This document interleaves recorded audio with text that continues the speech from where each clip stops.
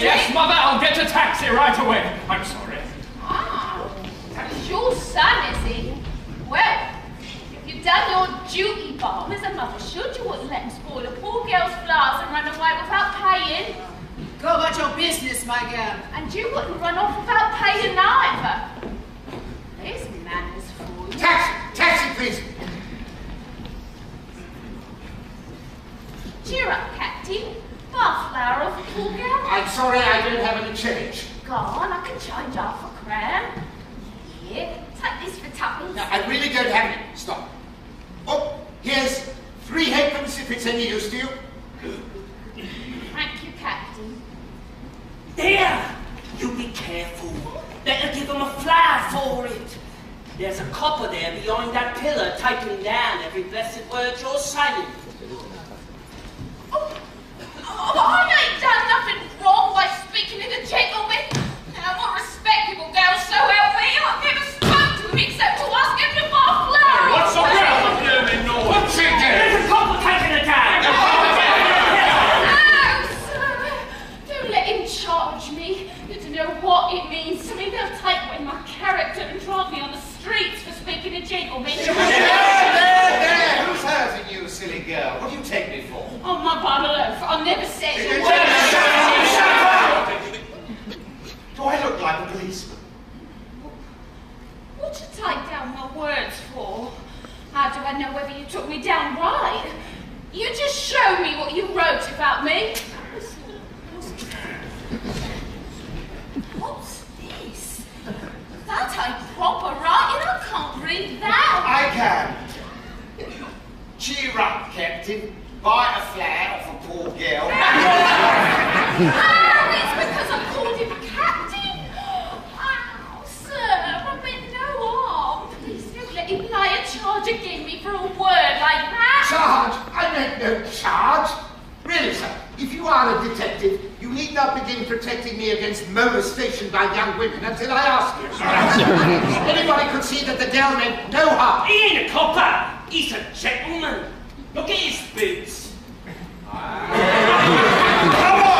people down at Chelsea. Who told you my people come from Chelsea? Never mind, they do.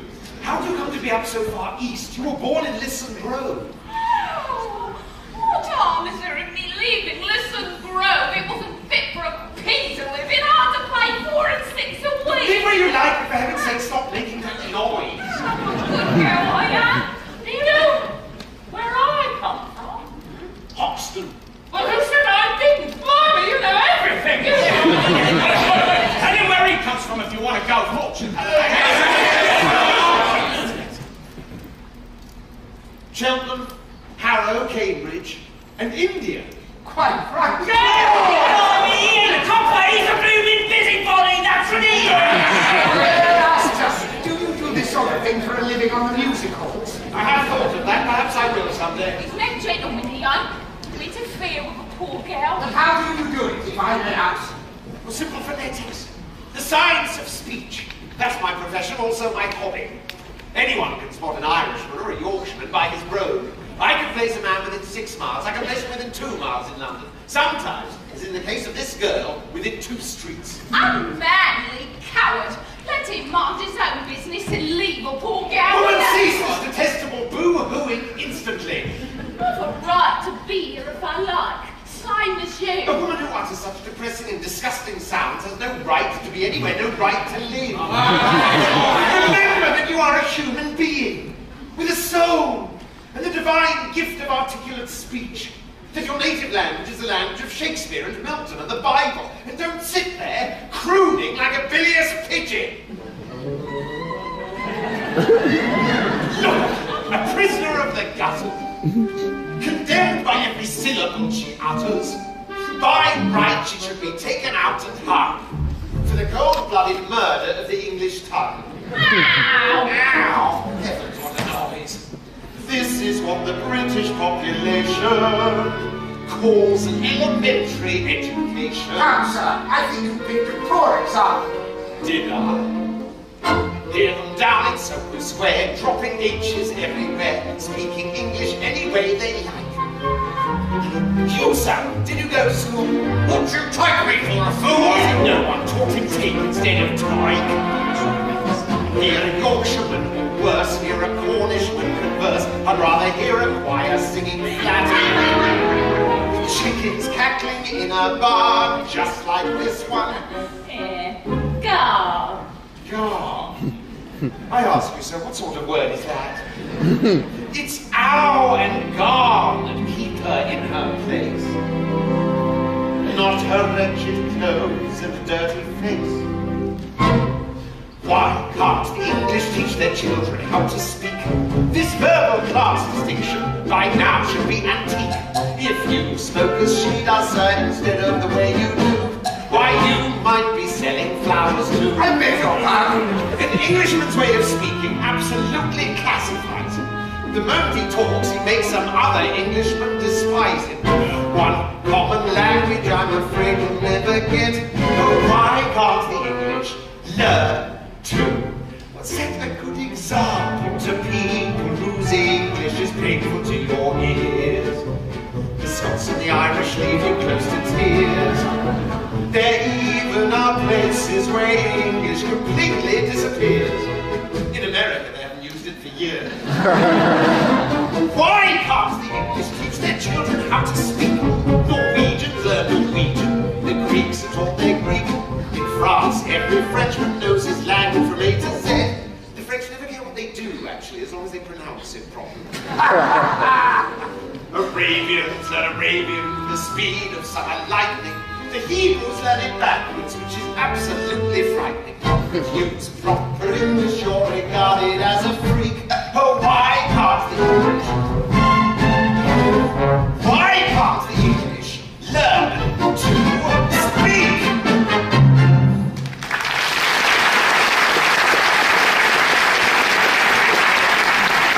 You see this creature with her curbstone English, the English that will keep her in the gutter to the end of her days. Well, sir, in 6 months, I could pass her off as a duchess at an embassy ball. Even get her a job as a lady's maid or a shop assistant, which requires better English. Here.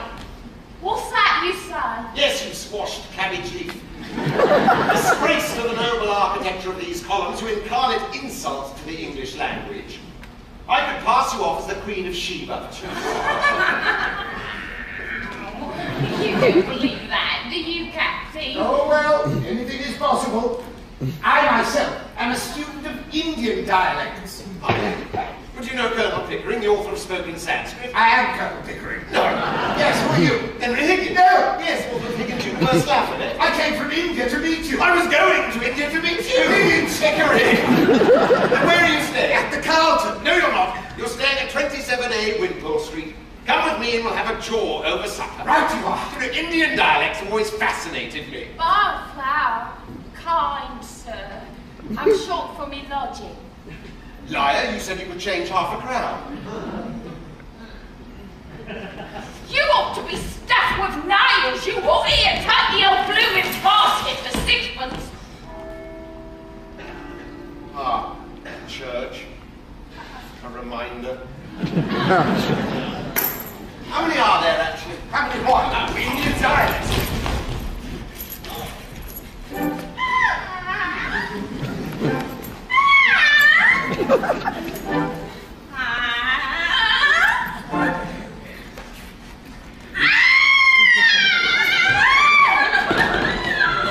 Should you stand up, gentlemen? We got a bloomin' heiress in our midst. Would you be looking for a good butler in either? Oh, well, you won't do. It's rather dull in town, I think I'll take me to Terry. The missus wants to open up the castle in Capri. The doctor recommends a quiet summer by the sea.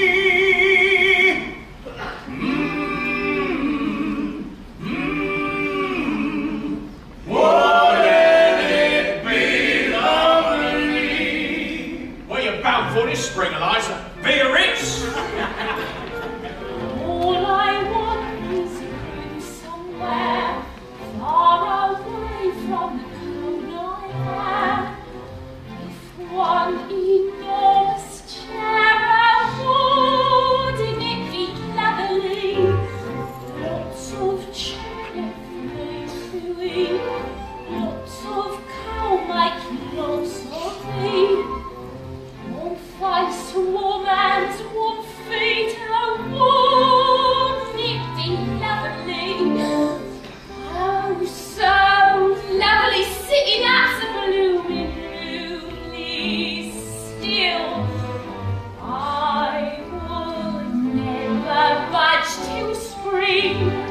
Crept over me windowsill. Someone sitting resting on my knee. Warming tender as it can be. A touch would carry me and would me. It's lovely, lovely, lovely,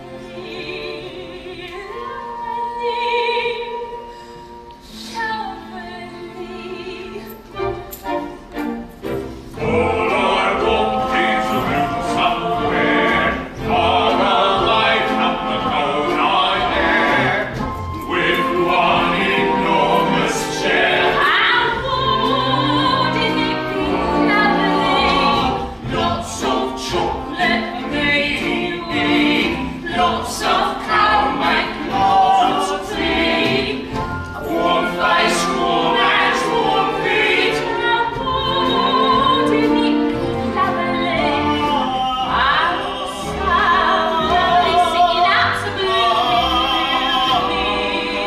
Still, I would if I budged till spring. Crept over me windowsill. Someone's interested on me, warm and tender sheet and wing. They takes good care of me. I wouldn't be lovely.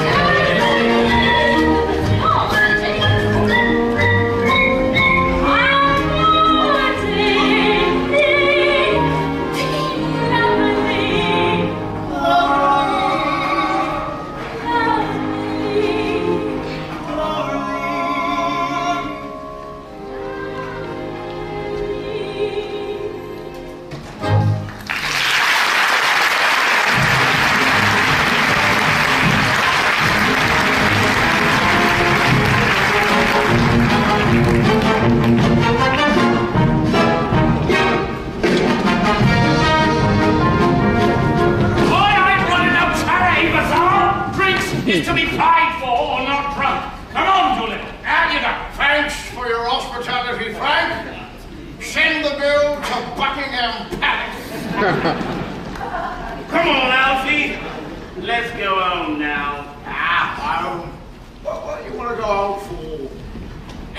Now, and me daughter Eliza will be along soon, and she ought to be good for half a crown for a father what loves her. Lobster! That's the life you ain't been near her for months. What's that got to do with it? What's half a crown after all I give her? When did you ever give her anything? Anything? I give her everything. I give her the greatest gift a human being can give to another, life.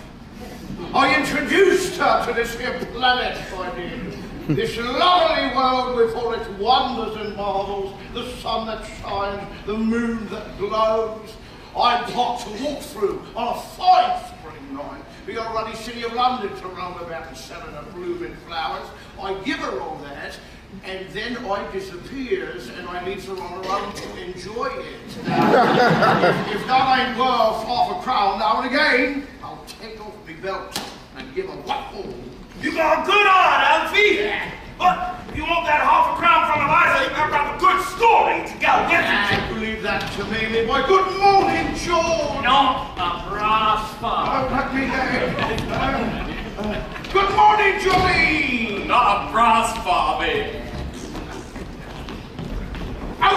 Eliza, what a surprise. Not a brass farthing. You look here, Eliza. I ain't gonna type me hard-earned wages and let you pass them on to a bloody pub keeper. Come on, Eliza, you wouldn't have the heart to send me home to your stepmother without a bit of liquid protection. Stepmother? Stepmother indeed. Well, I'm willing to marry her. It's me that suffers by it. I'm a slave to that woman, Eliza.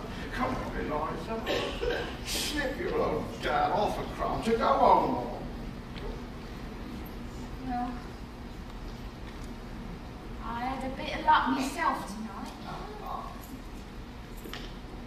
So here, but don't keep coming round counting off crowns from me. Thank you, Eliza! You're a noble daughter! You see, I told you not to go home, boys. All it takes is faith, hope, and a little bit of luck. The Lord above gave man an arm of iron, so he could do his job and never shirk. But God gave man an arm of iron, but with a little bit of luck, with a little bit of luck, someone else will do the thinking work. With a little bit, come on boys, with a little bit, with a little bit of luck, you'll never work. The Lord above made liquor for temptation, to see if man could turn away from sin. The Lord above made liquor for temptation, but with a little bit of luck, with a little bit of luck, when temptation comes your way, right there. With a little bit, that's it, boys. With a little bit of luck, you'll get right in. Oh, you can walk the straight and narrow, but with a little bit of luck, you'll run a whack. The gentle sex was made for man to marry, to share his nest and see his food is cold. The gentle sex was made for man to marry, but with a little bit of luck, with a little bit of luck, you can have it all and not get hurt. With a little bit, with a little bit, with a little bit of luck, you won't get old. With a little bit, with a little bit, with a little bit of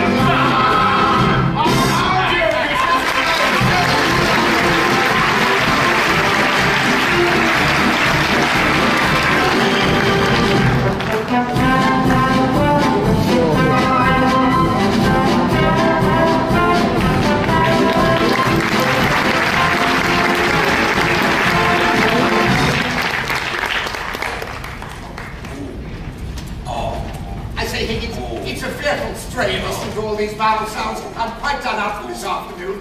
Mr. Higgins, What is it, Mrs. Pierce? a young woman wants to see you, sir. The young woman. What does she want? Has she an interesting accent? Oh, something dreadful, sir. Let's have her in. Show her in, Mrs. Pierce. Very well, sir. Well, this is rather a bit of luck. I'll show you how I make records. We'll set her talking, then I'll take her down in Bell's visible speech, then in broad Romic, and then we'll get her on the phonograph so that you can turn her on as often as you like. This is the young woman, sir. Oh, no, this is the girl I jotted down last night. She's no use. Be off with you, I don't want you. Shouldn't be so saucy. You ain't heard what I come for yet, did you tell him? I come in a taxi. Nonsense, girl. What do you think a gentleman like Mr. Higgins cares what you came in? Ah, we are proud. We ain't above giving lessons, not him. I heard him say so. Well, I ain't come here to offer any compliment. If my money's not good enough, I can go elsewhere. Good enough for what? Well, good enough for you. Now you know, don't you? I'll come to every lessons I have. And to pay for them too, make no mistake. Well, what do you expect me to say to you? Well, if you was a gentleman, you might ask me to sit down, I think. Don't I tell you, I'm bringing your business. Pickering, should we ask this baggage to sit down, or should we throw her out of the window? Ah, what won't be called a baggage when I've offered to pay, like any lady? But what is it you want, my girl? I want to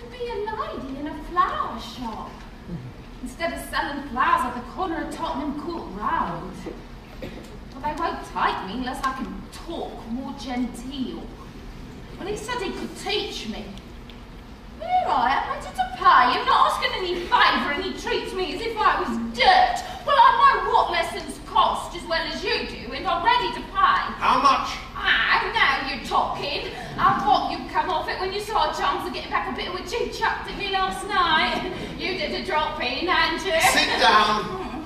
If you're going to make a compliment, I'll... Sit down. Sit down, girl. Do as you're told. What is your name? Liza. Doolittle. Won't you sit down, Miss Doolittle?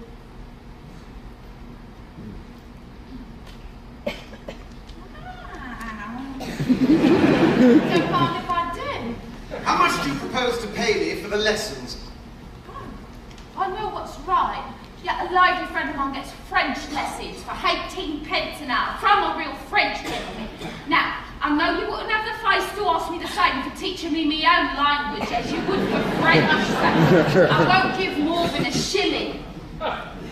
Take it or leave it. You know, Pickering, if you consider a shilling not as a simple shilling, but as a percentage of this girl's income, it works out as fully equivalent to 60 or 70 pounds from a millionaire. By George, it's the biggest offer I ever had. 60 pounds? No, I never offered you 60 pounds. Never thought I'd get 60 pounds. Hold your tongue. I ain't got 60 pounds. Don't cry, you silly girl. Sit down. Nobody's going to touch your money. Somebody's going to touch you with a broomstick if you don't stop snivelling. Now sit down. Wow. Who would think you was my father? Here, What's this for? to wipe your eyes. To wipe any part of your face that feels moist. Remember, that's your handkerchief and that's your sleeve. Don't mistake the one for the other if you wish to become a lady in a shop. Higgins, I'm interested. You know your boast that you could pass her off as a duchess at an embassy ball? I'll say you're the greatest teacher alive if you can make that good. I'll bet you all the expenses of the experiment you can't do it. And I'll even pay for the lessons. Ow, you're real good. Thank you, Captain. It's almost irresistible. She's so deliciously low. So horribly dirty. I ain't dirty. I wash my face and hands before I come, Auntie. I'll take it. I'll make a duchess of this draggle-tailed gutter snipe. That's not today. Now, this moment. Take her away and clean her, Mrs. Pierce. Sandpaper if it won't come off any other way. Is there a good fire in the kitchen? Yes, but... Take all her clothes off and burn them. Go and order some new ones. Wrap her in brown paper till they come. Good girl I am, and I know what the likes of you are, I do. You want none of your slum prudery here, young woman. You've got to learn to behave like a duchess. Take her away, Mrs. Pierce. If she gives you any trouble, wallop her. Police I will. Well, I've got no place to put her. Put her in the dustbin. Sorry, you can't take a girl up like that as if you were picking up a pebble on the beach. Why not? She may be married. Gone. There, as the girl very properly says, gone. Who'd marry me? By George, Eliza. The streets will be strewn with the bodies of men shooting themselves for your sake before I know it. Here, I'm going. He's chummy, he is. I don't want no balm he's teaching me. Oh, indeed, I'm mad, am I? Very well, Mrs. Pierce, you needn't order the new clothes for her. Throw her out. Stop, Mr. Higgins. I won't allow it. Go home to your parents, girl. I ain't got no parents. There you are, she ain't got no parents. The girl doesn't belong to anybody, and she's no use to anybody but me. Does it occur to you, Higgins, that the girl has some feelings? Oh, no, I don't think so. Feelings that we need to bother about. I've got my feelings, same as anyone else. Mr. Higgins, I must know on what terms the girl is to be here. What is to become of her when you've finished your teaching? But what is to become of her if I leave her in the gutter? Answer me that, Mrs. Pierce. That's her business, not yours, Mr. Higgins. Well, when I'm done with her, we can throw her back into the gutter, and then it'll be her own business again. Oh, you've no feeling, Auntie. You don't care for nothing but yourself here, right? Enough of this. Come, go. You ought to be ashamed of yourself, you all. Eliza! Ah! Have some chocolates.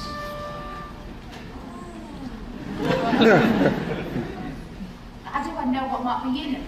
I've heard of girls being drugged by the like of you. Pledge of good faith, Eliza. I eat one half. You eat the other. You shall have boxes of them, barrels of them every day. You shall live on them, eh? What have I said? I'm too lazy to take it out of my mouth. Excuse me, Higgins, but I really must interfere. Mrs. Pierce is quite right. If this girl is to put herself in your hands for 6 months for an experiment in teaching, she must understand thoroughly what she's doing. Eliza, you are to stay here for the next 6 months, learning how to speak beautifully, like a lady in a florist's shop. If you're good and do whatever you are told, you shall sleep in a proper bedroom and have lots to eat and money to buy chocolates and take rides in taxis. If you're naughty and idle, you will sleep in the back kitchen among the black beetles and be walloped by Mrs. Pierce with a broomstick. At the end of 6 months, you shall go to Buckingham Palace in a carriage, beautifully dressed. If the king finds out you're not a lady, you'll be taken by the police to the Tower of London, where your head will be cut off as a warning to other presumptuous flower girls.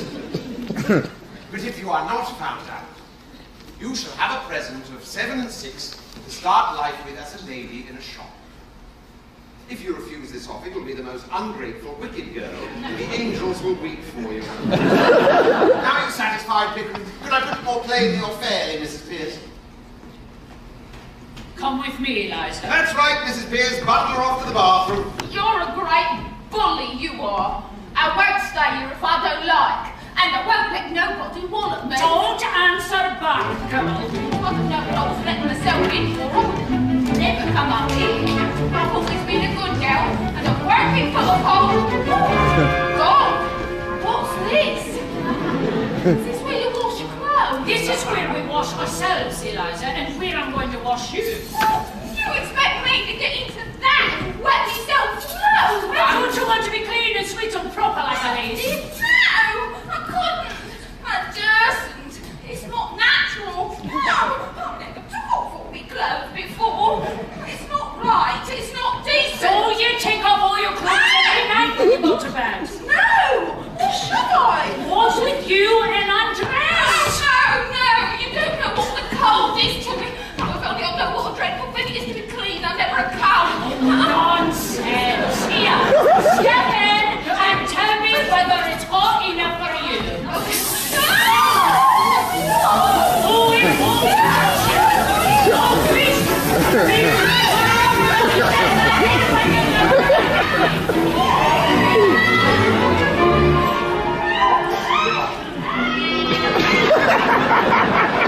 In 6 months, in 3 if she has a good ear and a quick tongue, I'll take her anywhere and pass her off as anything.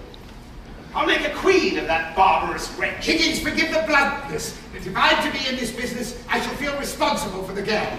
I hope it's clearly understood that no advantage is to be taken of her position. What? That thing? Sacred, I assure you. Now, Higgins, you know what I mean. This is no trifling matter. Are you a man of good character where women are concerned? Have you ever met a man of good character where women were concerned? Yes, very frequently. Well, I haven't. I find that the moment I let a woman make friends with me, she becomes jealous, exacting, suspicious, and a damned nuisance. I find that the moment I let myself become friends with a woman, I become selfish and tyrannical. So here I am, a confirmed old bachelor and likely to remain so. After all, Pickering, I'm an ordinary man who desires nothing more than just the ordinary chance to live exactly as he likes and do precisely what he wants. An average man am I, of no eccentric whim, who wants to live his life free of strife, doing whatever he thinks is best for him. Just an ordinary man. But let a woman in your life, and your serenity is through. She'll redecorate your home from the cellar to the dome, then get onto the enthralling fun of overhauling you. Oh, let a woman in your life, and you are up against the wall. Make a plan and you will find she has something else in mind, and so rather than do either, you do something else that neither likes at all. You want to talk of Keats or Milton, she only wants to talk of love. You go to see a play or ballet and spend it searching for her glove. Oh, let a woman in your life, and you invite eternal strife. Let them buy their wedding bands for those anxious little hands. I'd be equally as willing for a dentist to be drilling than to ever let a woman in my life. I'm a very gentle man, even-tempered and good-natured, whom you never hear complain, who has the milk of human kindness by the quart in every vein. A patient man am I, down to my fingertips, the sort who never could, ever would, let an insulting remark escape his lips. Just a very gentle man.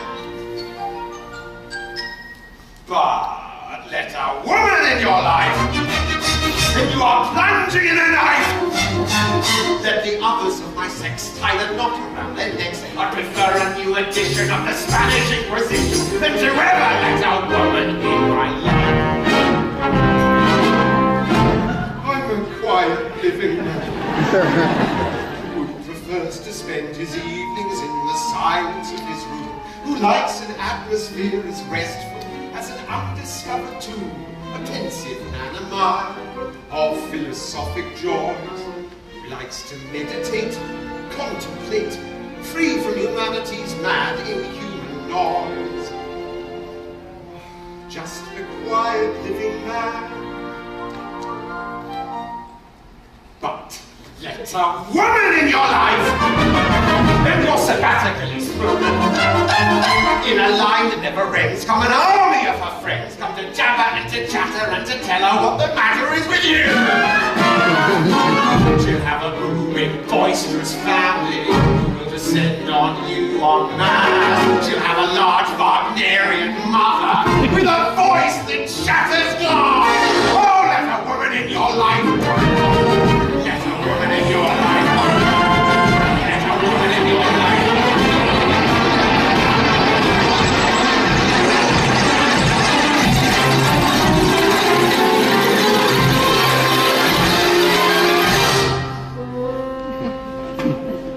I shall never let a woman in my life.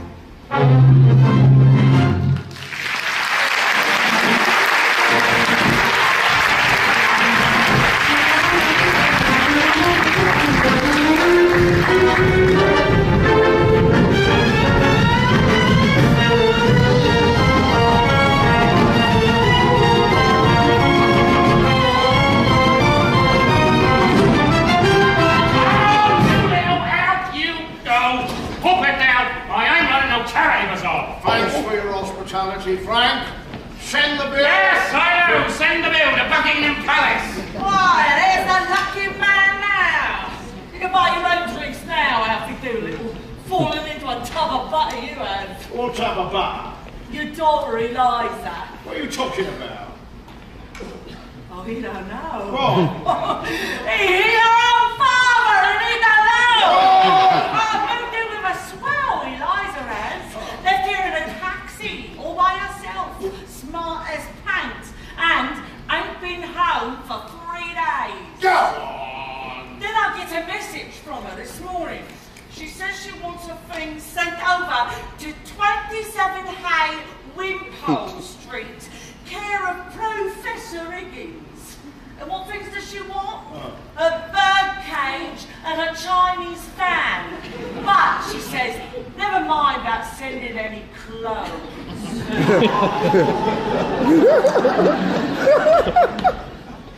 I always know she had a career in front of her! Everybody! We're in for a boozer tonight! The sun is shining on Alfred P. Doolittle!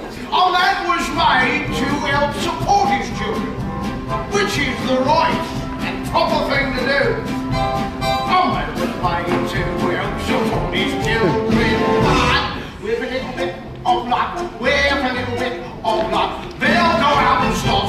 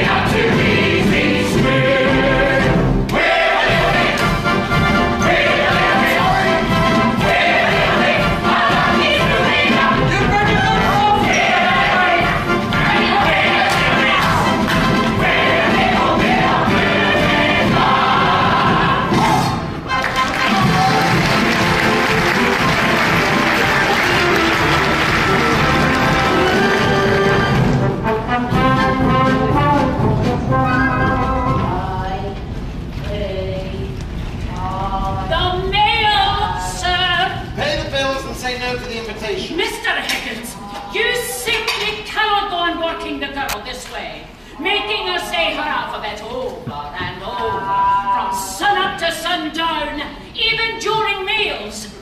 When will it stop? When she does it properly, of course. Is that all, Mrs. Pierce? No, sir. There's another letter from that American millionaire, Ezra D. Wallingford. He still wants you to lecture for his moral reform league. We'll throw it in the dustbin. It's the third letter he's written you, sir. You should at least answer it. All right, keep it on the desk. I'll get to it. If you please, sir, there is a dustman at the door. Alfred Doolittle wants to see you. He says you have his daughter here. I'm afraid I've got to tell you that the trouble's beginning already. Send the blackguard in. Very well, sir. But he may not be a blackguard, Higgins. Nonsense, of course he's a blackguard. We may get something interesting out of him. About the girl. No, I mean his dialect. Doolittle, sir.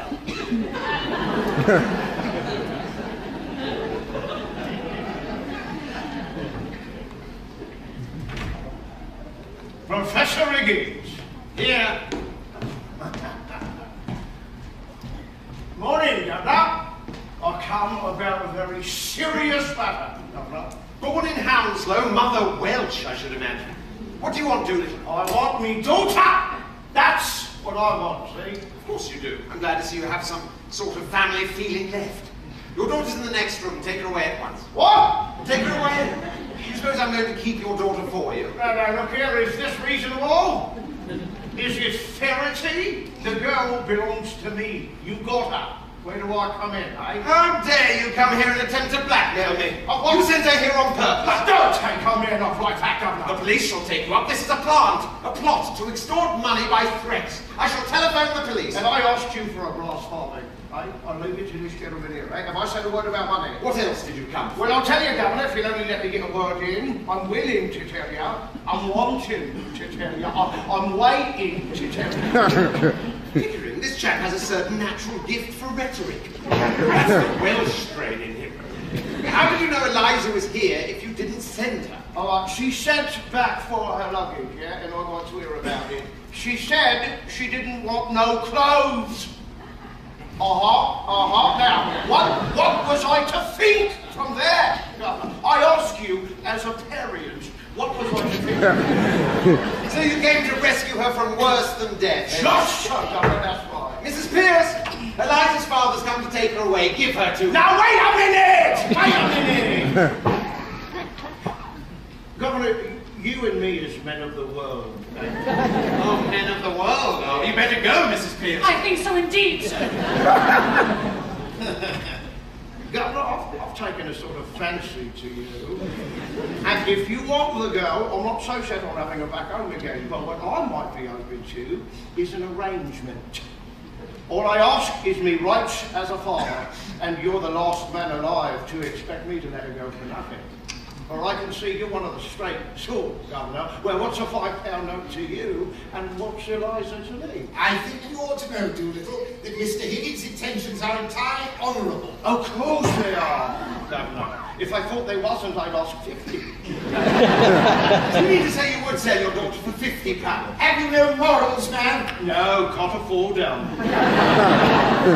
And neither could you if he was poor as me. Not that I'm in any harm, mind you, but if Eliza's going to get a bit out of this, why not me too, eh? Look at it my way. What am I?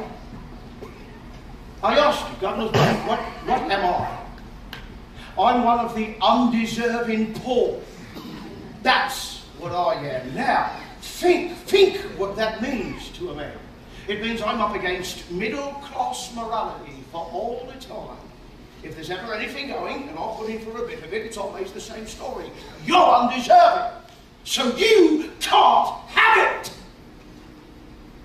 But my needs is as great as the most deserving widow who got money out of 6 different charities in 1 week for the death of the same husband.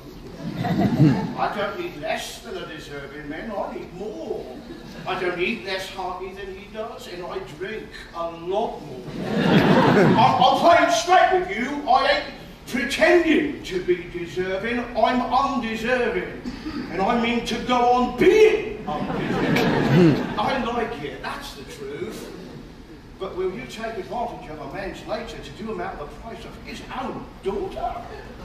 What he's brought up, fed and clothed, for the sweat of his own brow, till she's grown big enough to be interesting to you two gentlemen.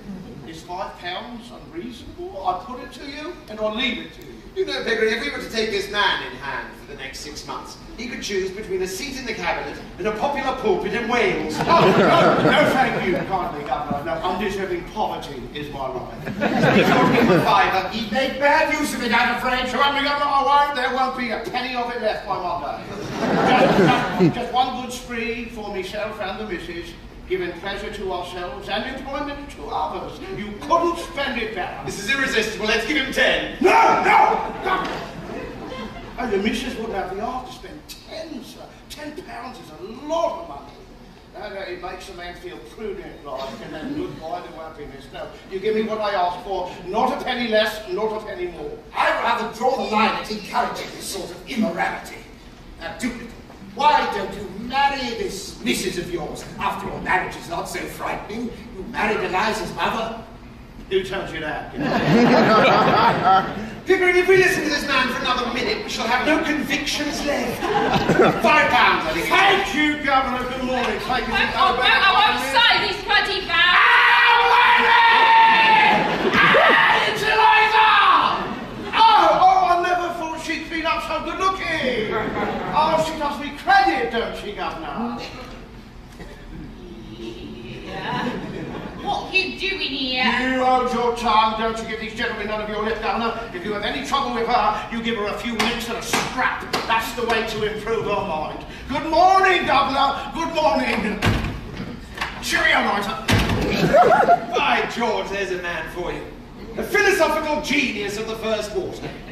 Mrs. Pierce, write to Mr. Ezra D. Wallingford and tell him if he wants a lecturer to get in touch with Mr. Alfred P. Doolittle. Common dustman, but one of the most original moralists in England. Yes, sir. Here. What did he come for? Say your vows. I know me vows. I know them before I come. If you know them, say them. I-A-I-O-U. Stop. Say A-E-I-O-U. That's what I said. I-A-I-O-U. I've been saying them for 3 days. I won't say them no more. I know it's difficult, Miss Doolittle, but try to understand. No use explaining, Pickering. As a military man, you should know that. Drilling is what she needs. Much better to leave her, or she'll be turning to you for sympathy. All right, if you insist, but have a little patience with her, Higgins. Of course. Say A. You ain't got no heart, you ain't. A. I. A. A. It's by the A.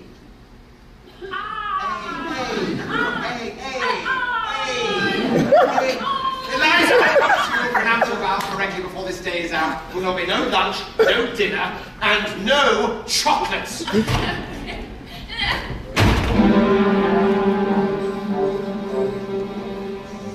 Just you white in rings, just you white. You'll be sorry, but your tears will be too late. You'll be broken all over money when I help ya. Don't be funny, just you white in rings, just you white. Just you white in rings till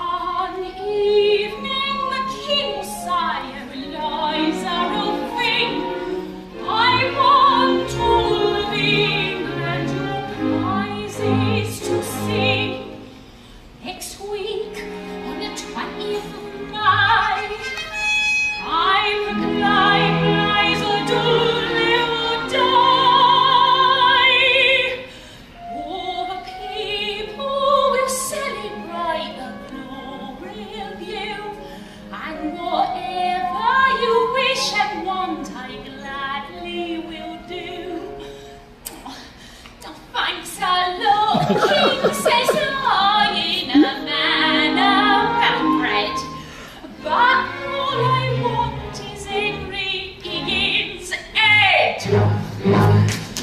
Dance, says the king with a stroke. God, run and bringing in the bloke. And we'll march you, Henry Higgins, to the war. And the king will tell me lies are sound the core.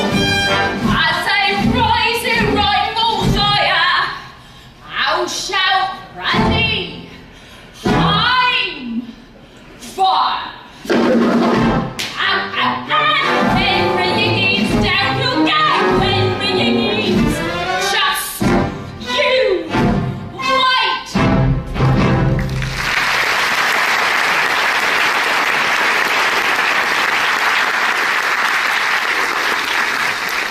Try the next one, Eliza.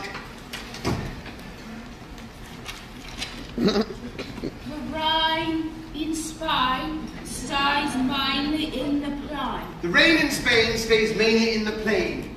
Didn't I say that? No, Eliza, you didn't say that. You didn't even say that.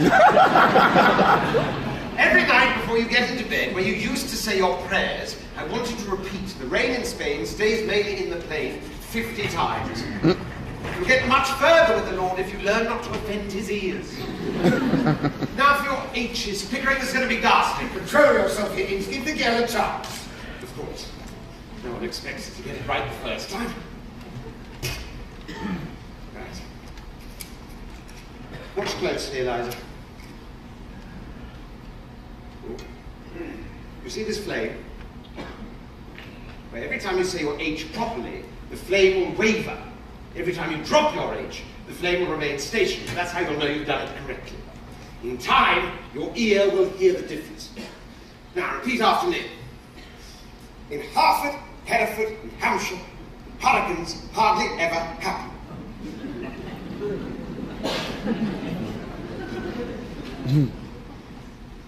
In Hertford, Hereford, and Hampshire, hurricanes hardly ever. Shall I do it up? No, please, no. Start from the very beginning. Do this. Ha, ha, ha, ha. Ha. Ha. Ha. Ha. Go on, go on. Ha. Ha. It's the same thing holds true in India, Pickering. The peculiar habit of not only dropping a letter, like the letter H, but using it where it shouldn't be. Like heaven instead of ever. Well, go on, go on. Poor Professor Higgins. Poor Professor Higgins. Night and day he slays away. Oh, poor Professor Higgins. All day long on his feet, up and down until he's numb. Doesn't rest, doesn't eat, doesn't touch How kind of you. How kind of you to let me come. How kind of you to let me come. No, kind of you. It's just like cup of tea. Kind of you, cup of tea, kind of you. Say cup of tea. Cup of tea. Cup of tea. Awfully good cake. I wonder where Mrs. Pierce gets it. First rate.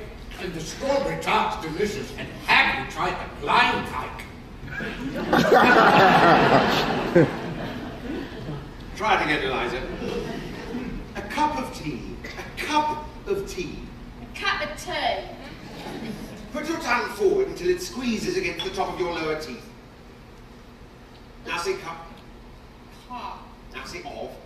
Of. Now say cup, cup, cup, cup, of. Cup, cup, cup, cup. Yum, yum, yum, yum. My turn, that was a glorious tea, Higgins. Do finish the strawberry tart. I couldn't eat another thing. No thanks, old chap, really. Oh, it's a shame to waste it.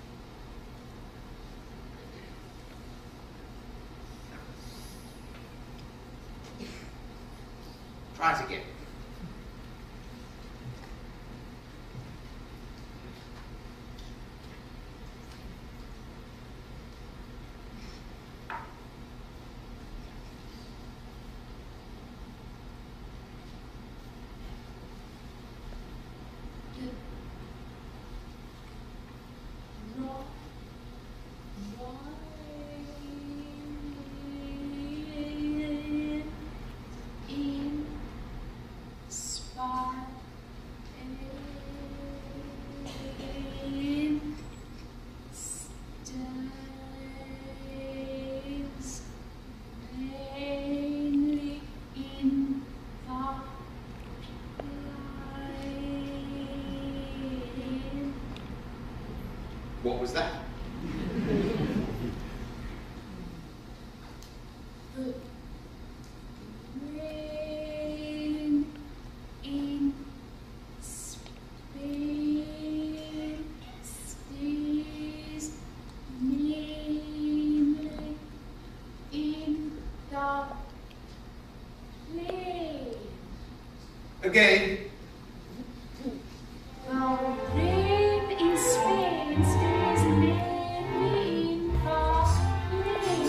I think she's got it. I think she's got it.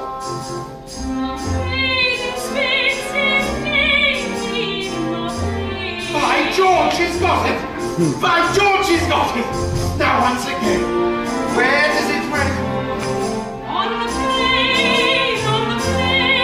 And where is that soggy plain? In Spain, in Spain. The rain stays raining in the plain. The rain stays raining in the plain.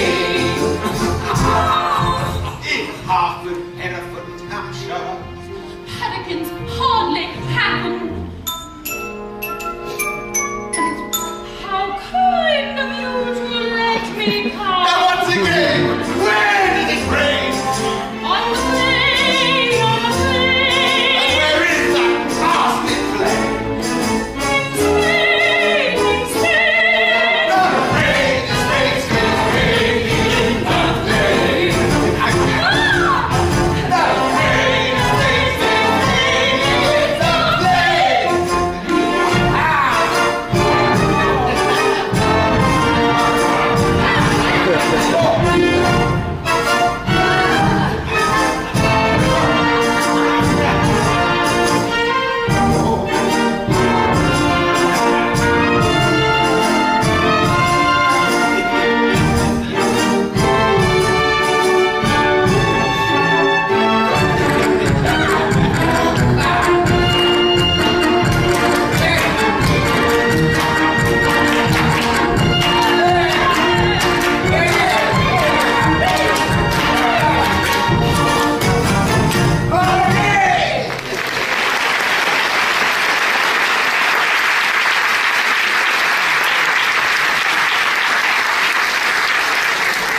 Making fine progress.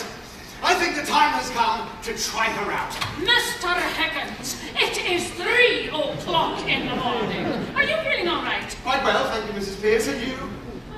Splendid. Let's test her in public and see how she fares. I know. Let's take her to the races. Races? Yes, my mother's box at Ascot. You consult your mother first, of course. Of course. No, we'll surprise her. Let's go straight to bed. First thing in the morning, we'll go off and buy her a gown.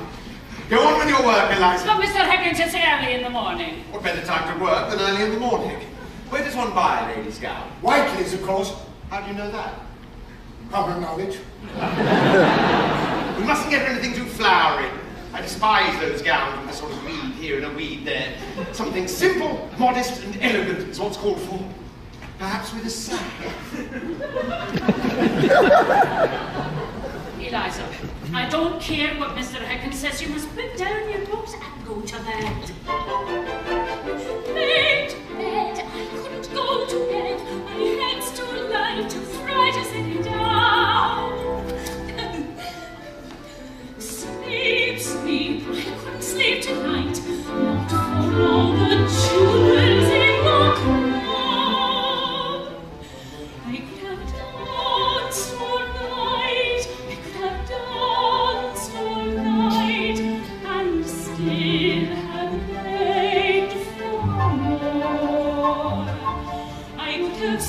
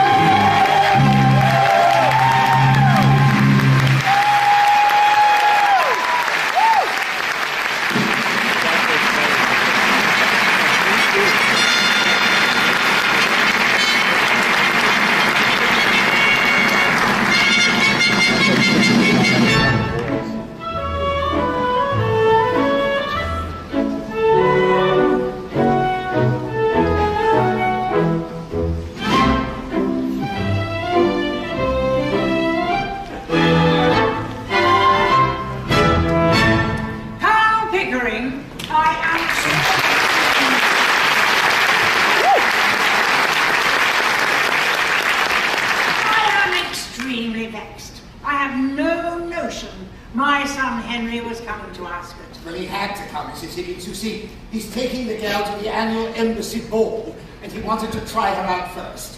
I beg your pardon. The annual embassy ball. No, the annual embassy ball. What girl? Oh, well, it's quite simple, really.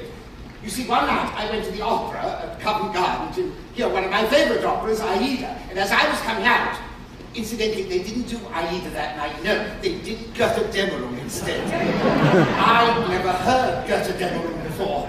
By George, that's a rackety. Well, what am I to know? Ah, yes, well, as I was coming out, I met your son, Henry, who in turn met Miss Doolittle, who now lives with Henry. Lives with him? Is it a love affair? Heavens, no. She's a flower girl. He picked her up off the curbstone.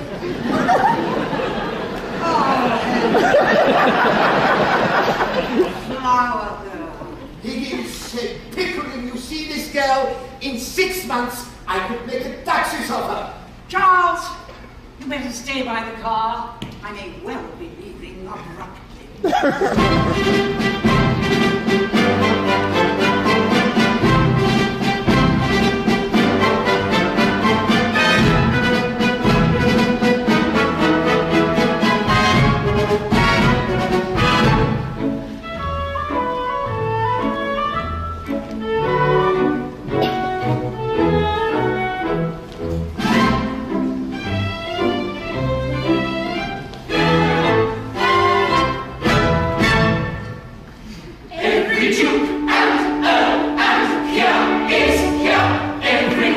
Who should be here is here. Not the smashing, positively dashing, spectacle the absent only day.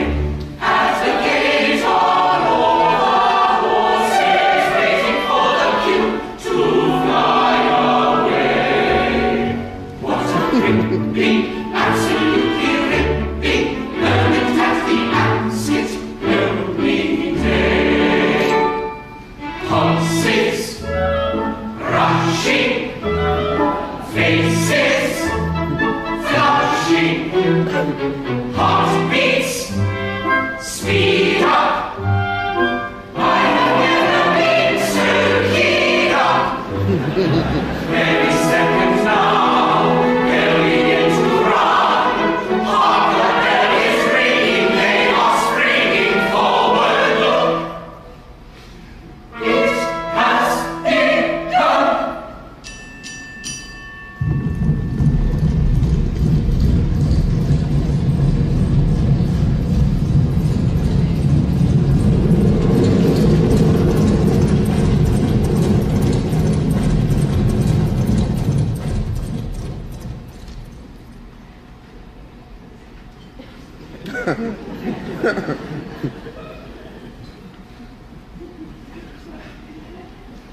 What a frenzied moment that was! Did they maintain an exhausting pace? 'Twas a flipping, absolutely chilling, running of the absent lonely race.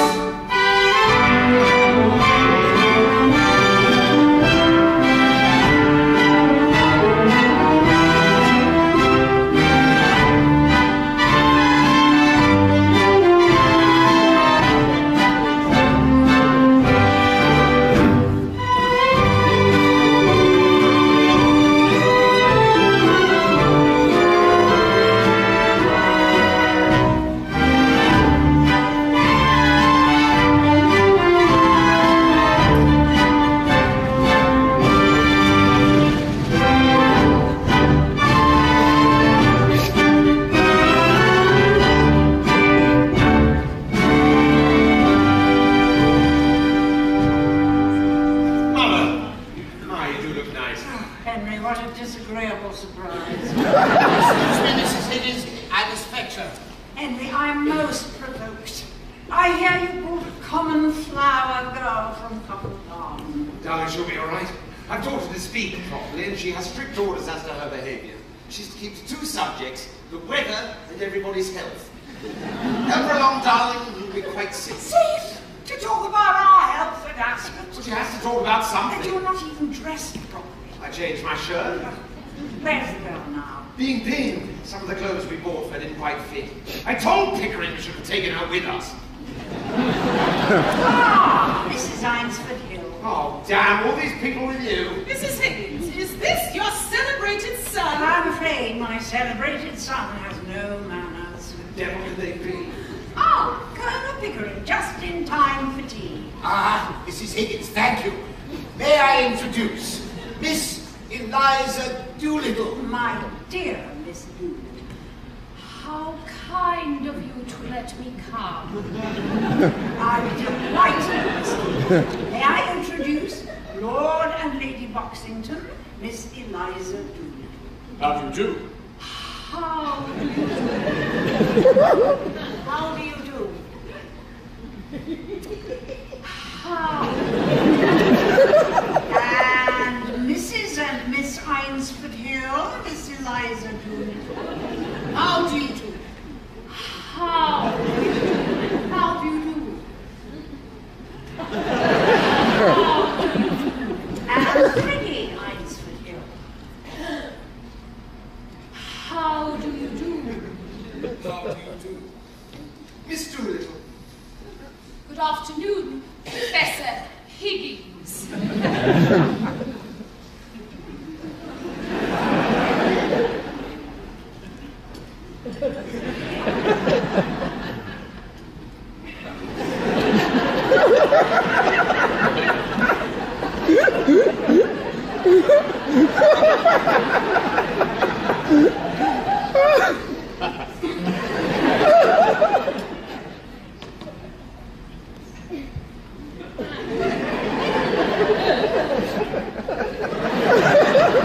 The first race was very exciting, Miss Doolittle. I'm so sorry you missed it. Will it rain, do you think? The rain in Spain, they say, stays mainly in the plain, but in Harvard, Connecticut hardly ever happens.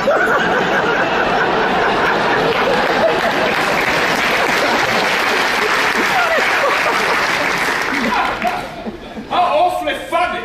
What is wrong with that, young man? I bet I got it right. Smashing! I do hope there won't be any unseasonably cold spells. It brings on so much influenza, and our whole family is susceptible to it. My aunt died of influenza, so they said. But it is my belief they've done the old woman in.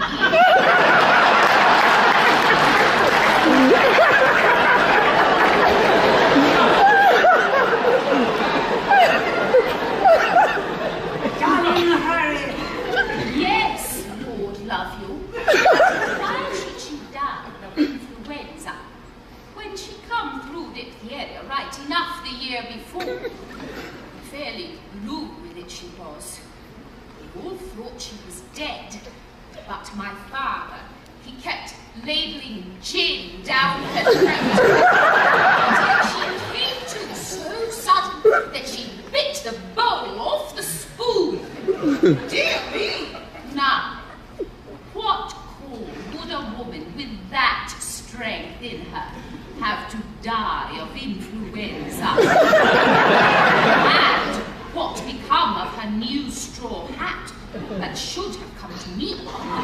Somebody pinched it, and what I say is, them as pinched it, done her in. Done her in, did you say? Oh, it's a new small talk. To do a person in means to kill them. Surely you don't believe your aunt was killed. Do I not? Them she lived with would have killed her for a hat pin, let alone a hat. Can't have been right for your father to pour spirits down her throat like that. It might have killed her. Not her. Jim was mother's milk to her.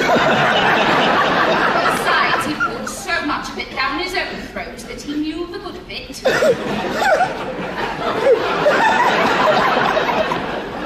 Yeah, what are you snickering at? Oh, the new small talk, you do it so awfully well. If I was doing it proper, what was you laughing at? I haven't said anything I oughtn't, have I? Not at all, my dear. That's a mercy anyhow. What I always say... I don't suppose it's enough time. My dear. I have a bet. On number 7. I should be so happy if you would take it. You'll enjoy the race ever so much more. That's very kind of you. His name is Dover. Dover. Dover.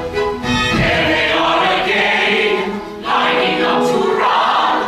Now they're holding steady, they are ready for it. Look! House, please, run!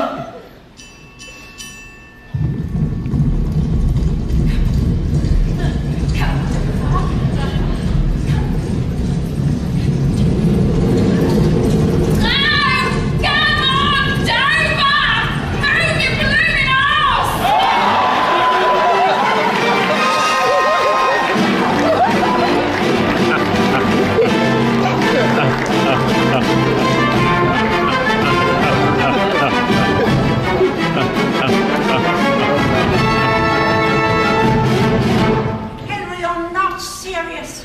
You can't expect to take her to the embassy wall. Don't you think she's ready for it? No, dear, she's ready for a canal barge. If you suppose for one moment she doesn't give herself away with every sentence she utters, you must be perfectly cracked about her. Her language being needed of I refining. advise you to give up now and not put yourself in this poor girl through any more. Give it up. Why, it's the most absorbing experiment I've ever tackled. Pickering and I have tried with every possible sort of sound that a human being can make. Things it took me years to get hold of. That she picks them up in a shot. It fills our whole lives. Teaching Eliza, listening to Eliza, dressing Eliza, inventing new Elizas. What a pretty pair of babies you are, playing with your live doll.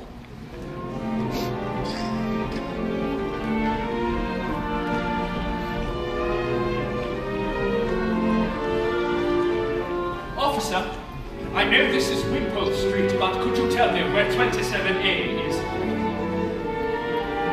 Right there, sir. Thank you.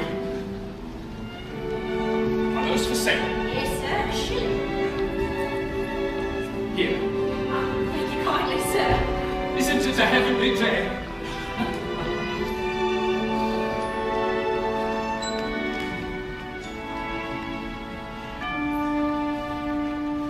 When she mentioned how her aunt bit off the spoon, she completely dug me in, and my heart went on a journey to the moon. When she told about her father and the gin, and I never saw a more enchanting farce than the moment when she shouted, "Move your below, man!" Yes, sir. Is Miss Doolittle at home? Who shall I say is calling? Freddie Eynsford Hill. If she doesn't remember me, tell her I'm the chap who was sniggering at her. Yes, sir. And would you give her these? Yes, sir. You needn't rush. I want to drink in this street where she lives. Yes, sir. I have often walked down the street before, but the pavement always stayed beneath my feet before. All at once am I several stories high, knowing I walk the street where you live. Are there lilac trees in the heart of town?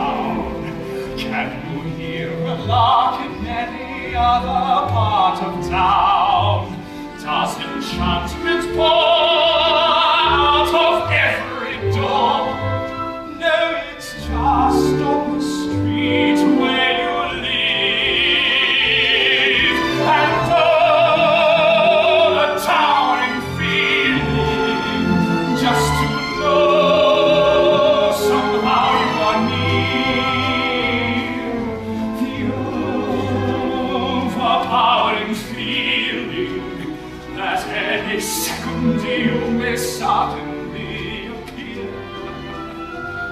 People stop and stare, they don't bother me, for there's nowhere else on earth that I would rather be. Let the time go by, I won't care if I can be here on the street where you live.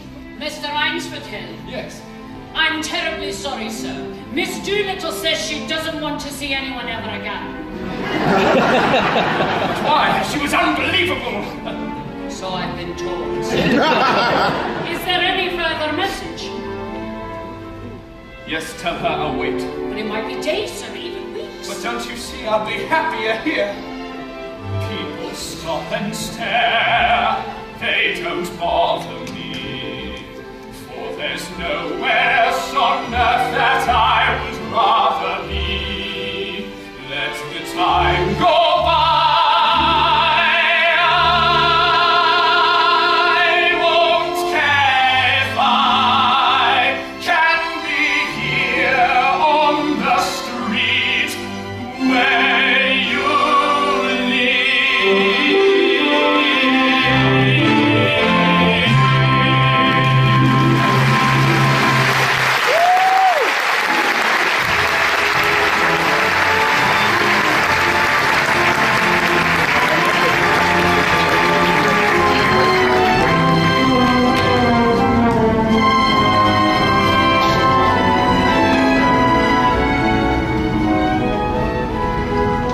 Higgins, if there's any mishap tonight, if Miss Doolittle suffers any embarrassment whatever, it's on your head alone.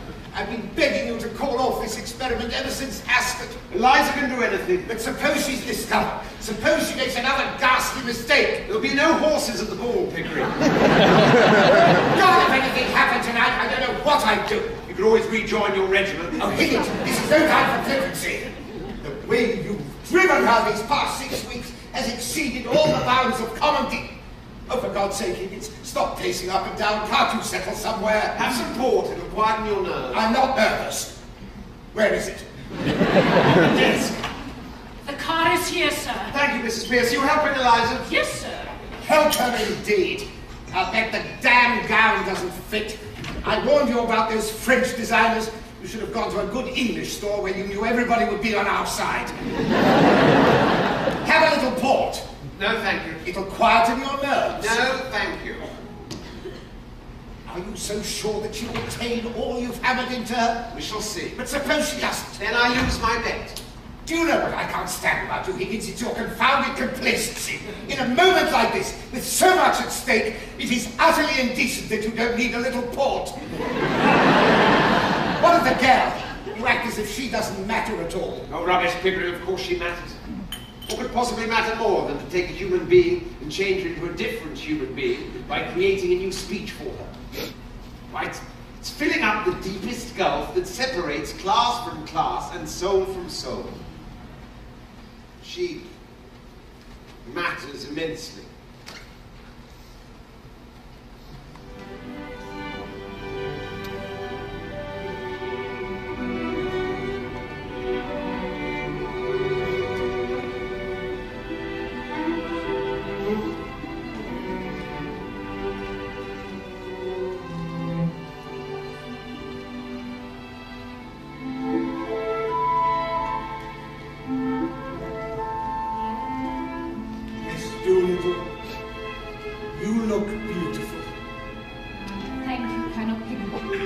Don't you think so, Higgins?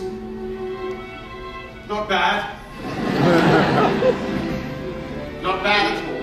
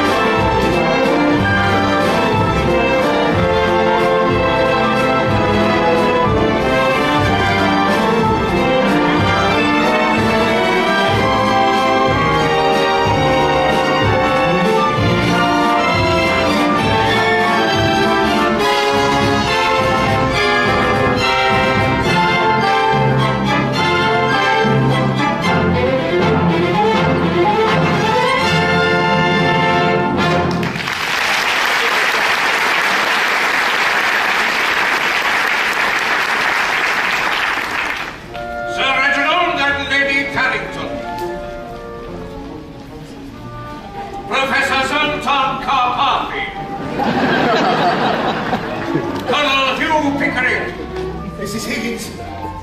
Well, she got past the first hurdle. The ambassador's wife was completely captivated. I heard several people at the reception asking who she was. Mrs. Higgins, do you think Eliza will make it? Oh, I do hope so. I have grown enormously fond of the girl. Professor Henry Higgins. Maestro! Maestro, you remember me? Oh, now I'm down to the devil eye. I am your pupil, your first, best, and greatest pupil. I am Zoltan Karpati, that marvelous boy. You teach me phonetics. I have made your name famous throughout Europe. You cannot forget me. Where did you find all these old coins? Decorations for language. The Queen of Transylvania is here this evening. I am indispensable to her at these international parties. I speak 32 languages. I know everybody in Europe. No imposter escaped my detection. And now, Professor, you must introduce me to this glorious creature you escort this evening. She fascinates everyone. His Excellency D. Themistocles Stephanos. This so-called Greek diplomat pretends he cannot speak English, but he does not deceive me. He is the son of a Yorkshire watchmaker. He speaks English so villainously he dare not utter a word of it without betraying his origin. I help him to pretend, but I make it better than us. I make them all right. Excuse me, sir. You are wanted upstairs. Her Excellency has asked for you. Excuse me? Higgins, let's risk it. Let's collect her and leave immediately. Miss Eliza Doolittle.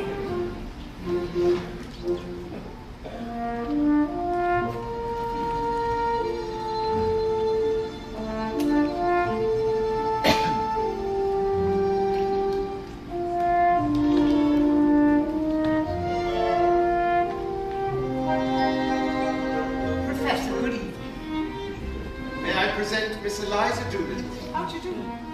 How kind of you to let me come. Not at all. Who is this charming girl you brought? Is she a relation? Not of mine, no.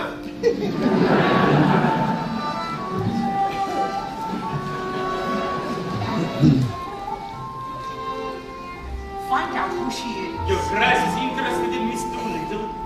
Yes. With pleasure. Her Majesty the Queen of Transylvania and the Crown Prince.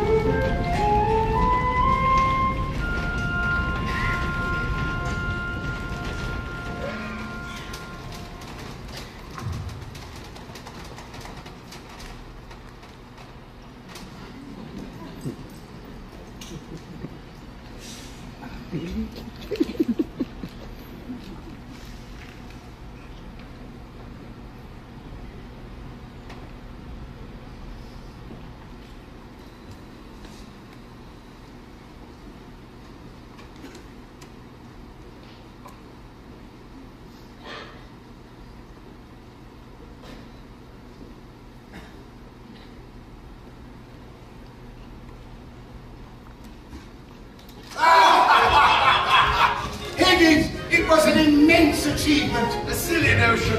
If I hadn't backed myself to do it, I'd have chucked the whole thing up 2 months ago. Absolutely fantastic. A lot of tomfoolery. Higgins, I salute you. Nonsense. Silly people don't know their own silly business. Tonight, old man, you did it, you did it, you did it. You said that you would do it, and indeed you did. I thought that you would rue it. I doubted you'd do it, but now I must admit it that succeed you did. You should get a medal or be even made a knight. It was nothing. Really nothing. All alone you hurdled every obstacle in sight. Now wait, now wait. Give credit where it's due. A lot of the glory goes to you. But you were the one who did it, who did it, who did it. As sturdy as Gibraltar, not a second did you falter. There's no doubt about it. You did it. I must have aged in here tonight. At times I thought I'd die of fright. Never was there a momentary lull. Shortly after we came in, I saw at once we'd easily win. And after that, I found it deadly down. You should have heard the oohs and ahs, everyone wondering who she was. You'd think they'd never seen a lady before. And when the Prince of Transylvania asked to meet her, and gave his arm to lead her to the floor, I said to him, you did it, you did it, you did it. They thought she was ecstatic, and said, damn you, and they never knew that you did it. Thank heavens for Zoltan Karpathy. If it weren't for him, I would have died of boredom. Karpathy, that dreadful Hungarian, was he there? Oh, he was there all right. And up to his own tricks. That blackguard who uses the science of speech more to blackmail and swindle than teach. He made it the devilish business of his to find out who this Miss Doolittle is. Every time he looked around, there he was, that hairy hound from Budapest. Never leaving us alone, never have I ever known a Budapest. Finally, I decided it was foolish not to let him have his chance with her. So I stepped aside and let him dance with her. Oozing charm from every pore, he oiled his way around the floor. Every trick that he could play, he used to strip her mask away. And when at last the dance was done, he glowed as if he knew he'd won. And with a voice too eager and a smile too broad, he announced to the hostess that she was a fraud! No! Never! Hair, English is too good, he said, which clearly indicates that she is foreign. Whereas others are instructed in their native language, English people aren't. And although she may have studied with an expert dialectician and grammarian, I can tell that she was born Hungarian! Not only Hungarian, but of royal blood! She is a princess! Congratulations!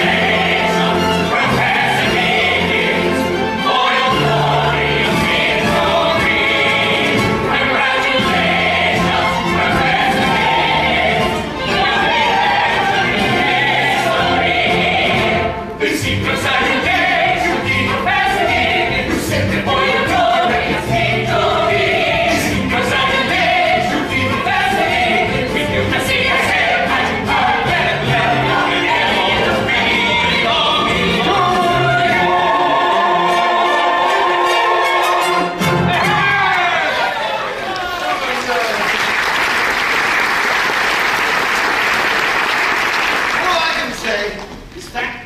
it's all over. Now I can go to bed at last without dreading tomorrow. Good night, Mr. Higgins. Good night. I think I shall turn in too. It's been a great occasion, a triumph for you. Good night. Good night, Pickering. Oh, Mrs. Pierce! Damn. I meant to tell her I wanted coffee in the morning instead of tea. 8 little note for her, Eliza. The devil have I done with my slippers?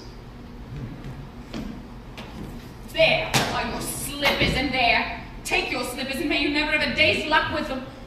What's the matter? Is anything wrong? No, nothing wrong with you. I won your bet for you, haven't I? That's enough for you. I don't matter, I suppose. You won my bet. You? Presumptuous insect. I won it. What did you throw those slippers at me for? Because I wanted to smash your face. I'd like to kill you, you selfish brute. Why didn't you leave me where you picked me out of in the gutter? Now, you thank God it's all over. You can throw me back again there, do you? So the creature is nervous after all. Don't dare show your temper to me. Sit down and be quiet. What is to become of me? What is to become of me? How the devil do I know what's to become of you? What does it matter what becomes of you? You don't care. I know you don't care. You wouldn't care if I was dead. I'm nothing to you. Not so much as them slippers. Those slippers! Those slippers! I didn't think it made any difference now. May I ask whether you complain of your treatment here? No. Has anybody behaved badly to you, Colonel Pickering, Mrs. Pierce? No. You don't pretend that I have treated you badly? No. I'm glad to hear it. Perhaps you're tired after the strain of the day. Here, have a chocolate. No! Thank you. Anyway, it's all over now. There's nothing more to worry about. Nothing more for you to worry about. Oh, God, I wish I was dead. Why, in heaven's name, why? Listen to me, Eliza. All this irritation is purely subjective. I don't understand. I'm too ignorant. It's only imagination. Nobody's hurting you. Nothing's wrong. You go to bed and have a little cry and say your prayers. That'll make you comfortable. I heard your prayers. Thank God it's all over. Well, don't you thank God it's all over? Now you're free and you can do what you like. What am I fit for? What have you left me fit for? Where am I to go? What am I to do? What is to become of me? Well, that's what's worrying you, is it? Why, I should imagine you won't have much difficulty in settling yourself somewhere or other. Though I hadn't quite realized you were going away. You might marry, you know. You see, Eliza, all men are not confirmed old bachelors like me and the Colonel. Most men are the marrying sort, poor devil. And you're not bad looking. It's quite a pleasure to look at you at times. Not now, of course, you've been crying, you look like the very devil, but when you're all right and quite yourself, you're what I should call attractive. Come, you go to bed and have a good night's rest, and then get up and look at yourself in the glass and you won't feel so bad. I dare say my mother could find some chap or other who'd do very well. We were above that in Covent Garden. What do you mean? I sold flowers. I didn't sell myself. Now you've made a lady of me. I'm not fit to sell anything else. Oh, tosh, Eliza, don't insult human relations by dragging all that cant about buying and selling into it. You needn't marry the fellow if you don't want to. What else am I to do? Oh, lots of things. What about that old idea of a florist shop? Pickering could set you up and wants lots of money. You'll be all right. Oh, I really must clear off to bed. I'm devilish sleepy. Oh, by the way, I was looking for something. What was it? Your slippers. Oh, yes, of course. You shied them at me. Before you go, sir. Eh? Do my clothes belong to me or to Colonel Pickering? What the devil use would they be to Pickering? I might want them for the next girl and pick up to experiment on. Is that the way you feel towards us? I only want to know what belongs to me and what doesn't. My own clothes were burned. But what does it matter? I want to know what I may take away with me. I don't want to be accused of stealing. Stealing? You shouldn't have said that, Eliza. That shows a want of feeling.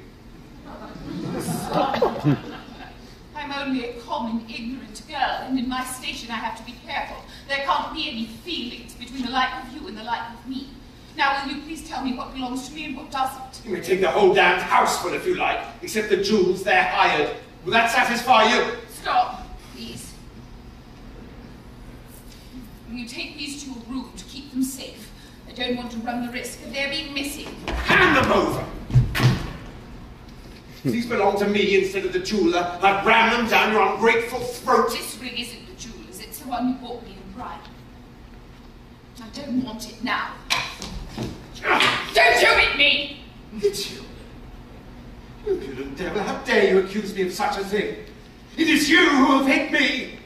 You have wounded me to the heart! I'm glad. I got a little of my own back anyhow.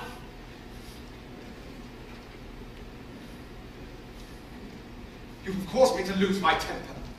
A thing that has hardly ever happened to me before. I prefer to say nothing more tonight. I am going to bed. You'd better leave your own note for Mrs. Pierce about the coffee, for it won't be done by me. Damn Mrs. Pierce, and damn the coffee, and damn you, and damn my own folly in having lavished my hard-earned knowledge and the treasure of my regard and intimacy on a heartless gutter snipe.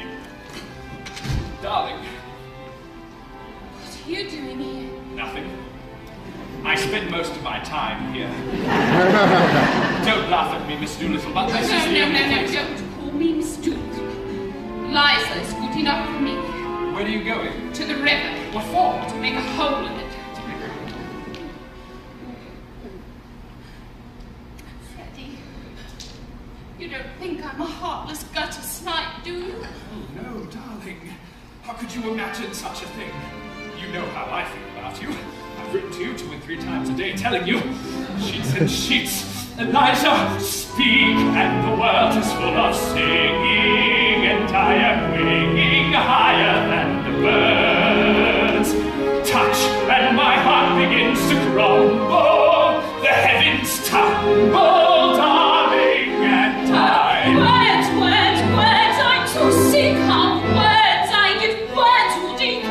from him, now from you.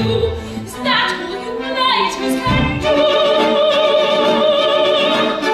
Don't talk of stars burning above. If you're in love, show me. Tell me dreams filled with desire. If you're on fire, show me. Here we are together in the middle of the night. Don't talk of spring, just hold me tight. Everyone who's ever been in love will tell you that. This is no time for a chat. Haven't your lips long for my touch? Don't say how much. Show me, show me. Don't talk of love lasting through time. Make me know and I'm in love. Show me now. Sing me no song, read me no rhyme. Don't waste my time. Show me. Don't talk of June. Don't talk of fall. Don't talk at all. Show me.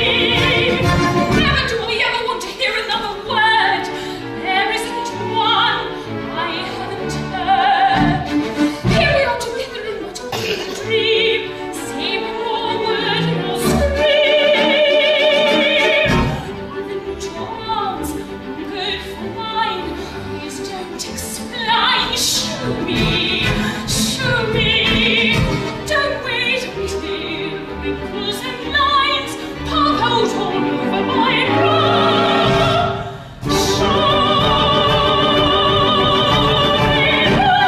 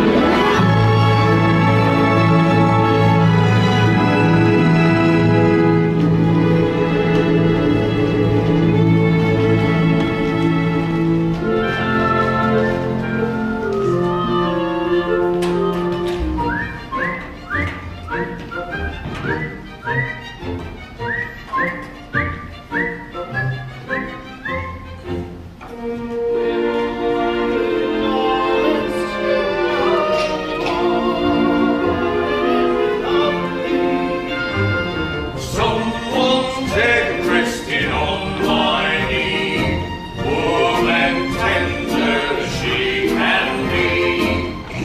Who takes good care of me,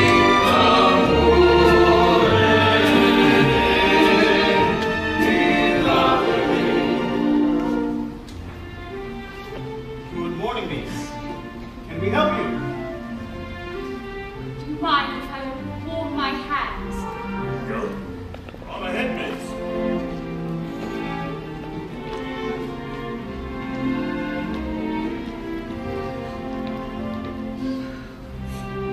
Yes? Excuse me, miss, for a second I thought you were somebody else. Beg pardon, miss. Go get your taxi, miss. Very like you should be walking around London this hour of the morning. Thank you. Good morning, miss.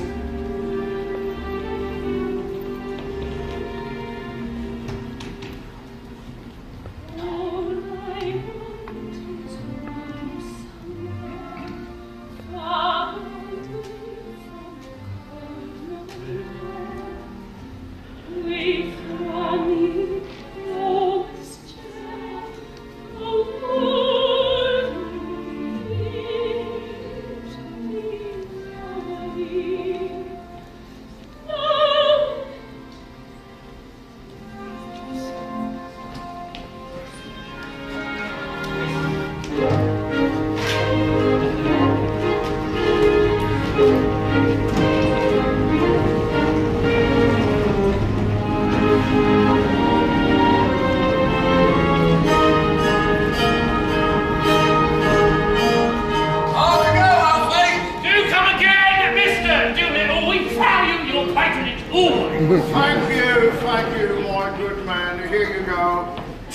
the missus on a trip to Brighton. That's for you.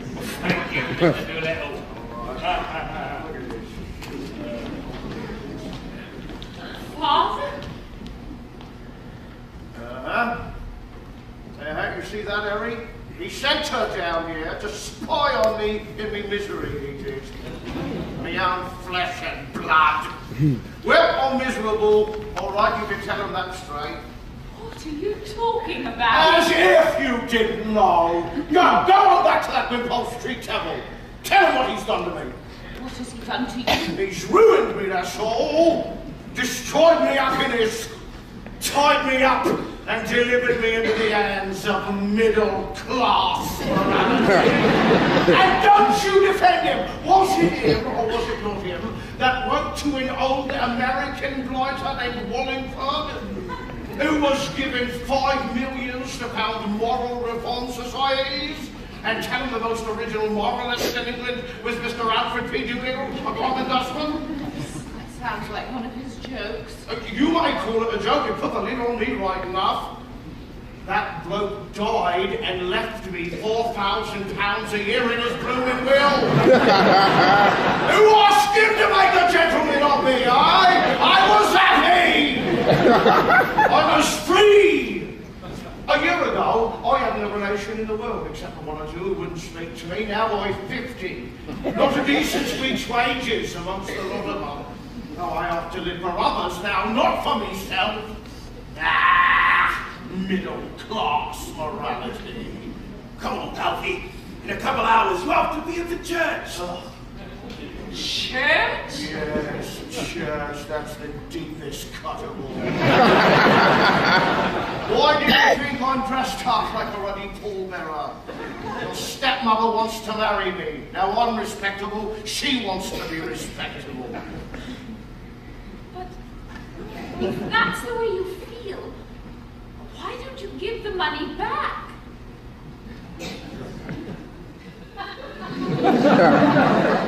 Well, that's the tragedy of it. It's easy to say chuck it, but I haven't the nerve. We're all intimidated. Intimidated. So that's what we are. And that's what I am. Bought up. That's what your precious professor brought me to. He's not my precious professor. Oh, sent you back, has he? Aha! First, he shoves me in the middle class, then he chucks you out for me to support you. All part of his plan. But you double-cross him. Don't you come under me. Don't you take tuppence from me. You stand on your own 2 feet now. You're a lady now. You can do it. Eliza, shall I get us a taxi?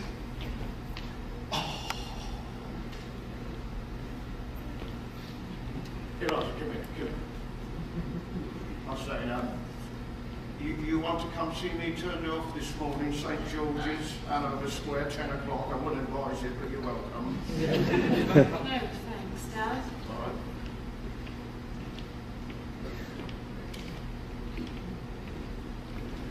Have you finished here?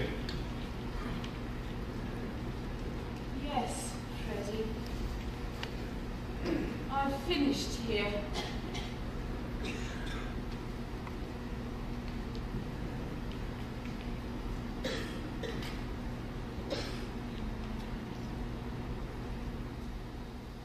Good luck, Dad.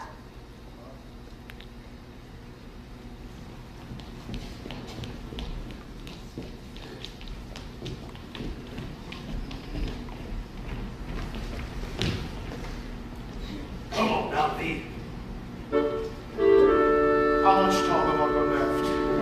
There's just a few more hours. That's all the time you've got. A few more hours before they die and gone.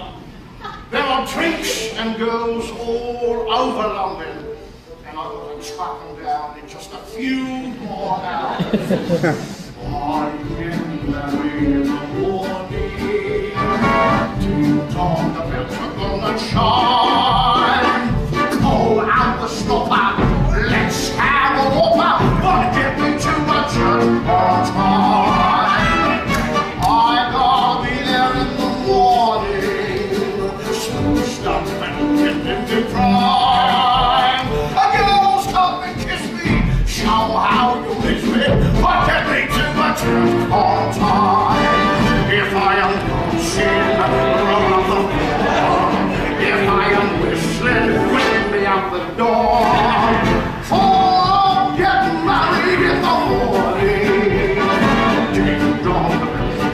chime. Kick our parochas, but don't lose the contest. For God's sake, get me to the church.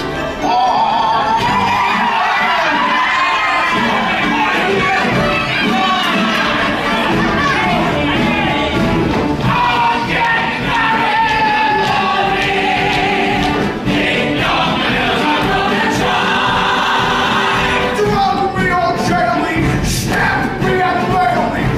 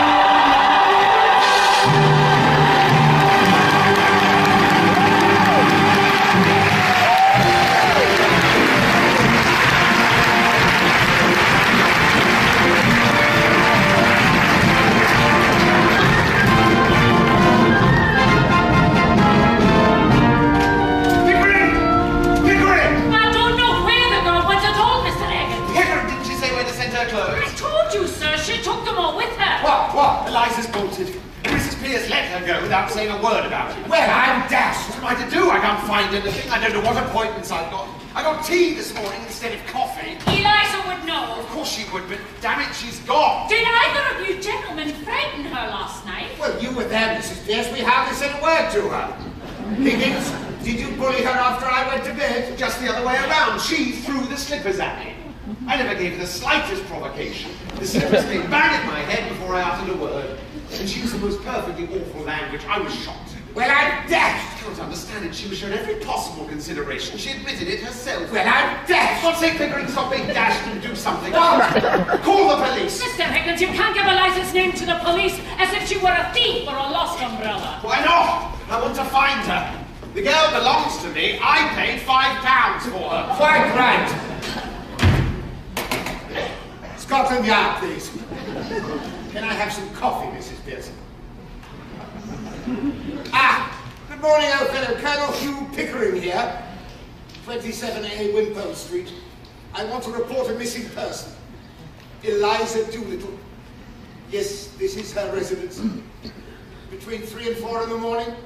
No relation at all. Let's just say a good friend. What the girl does here is our affair. Your affair is getting her back so she can continue doing it. What in all of heaven could have prompted her to go after such a triumph at the ball? What could have depressed her?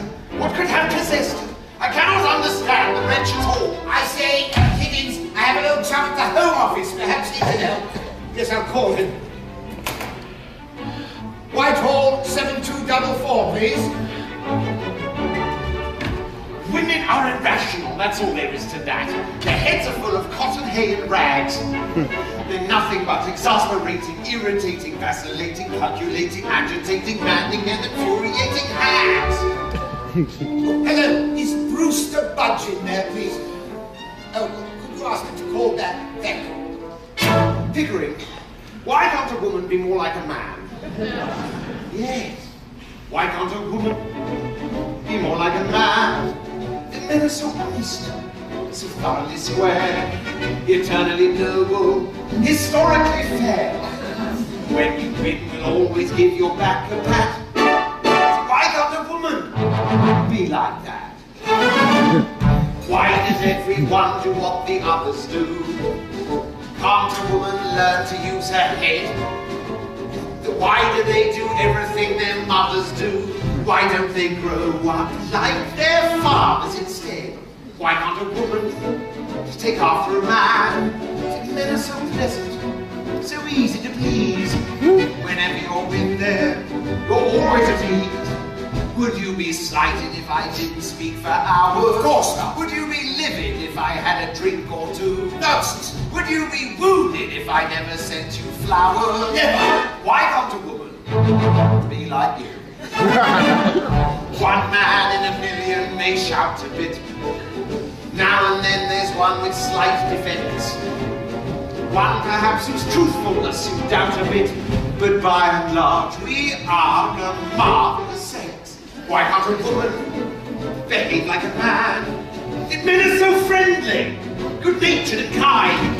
A better companion you never will find. If I were hours late for dinner, would you bellow? Of course not. If I forgot your silly birthday, would you fast? Nonsense. Would you complain if I took out another fellow?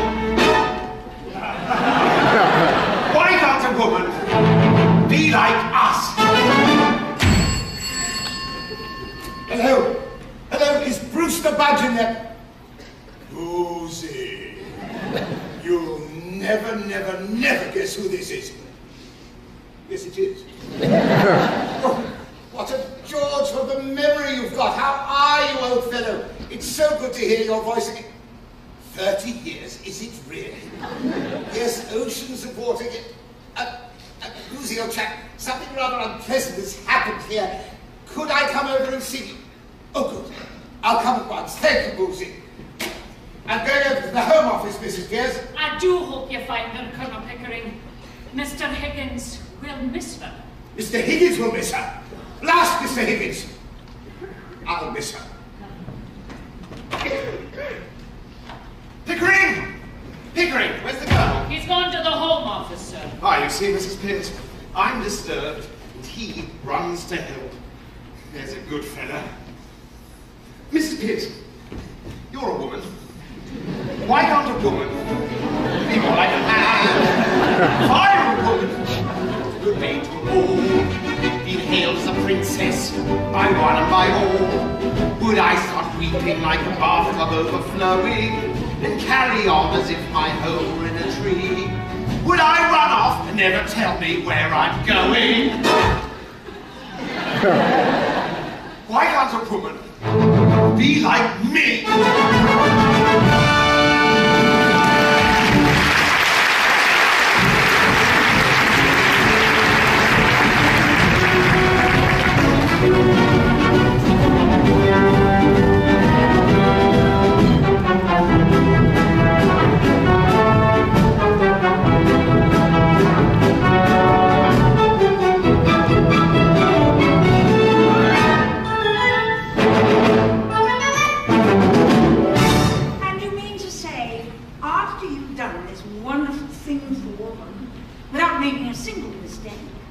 They just sat there and never said a word. Never thanked you or praised you or said how splendid you were. Not a word. That's simply appalling. I wouldn't have thrown his slippers at him, I would have thrown the fire irons. Mother! Mother! I knew it wouldn't take long. Stay where you are, Eliza. Mother, where the devil are you? And just remember, last night you not only danced with a prince, you were taken for a princess. Mother, the damned is you. How do you do, Professor Higgins? Are you quite well?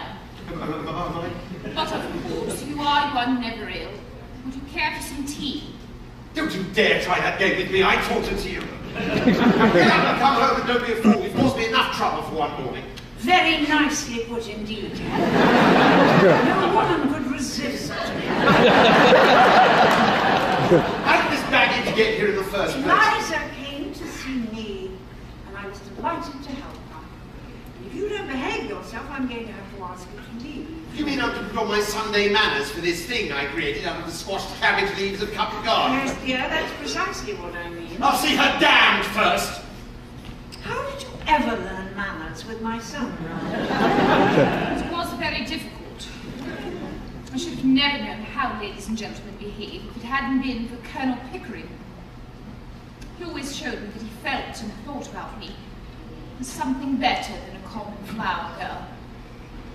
You see, Mrs. Higgins, apart from the things one can pick up, the difference between a lady and a flower girl is not how she behaves, but how she is treated.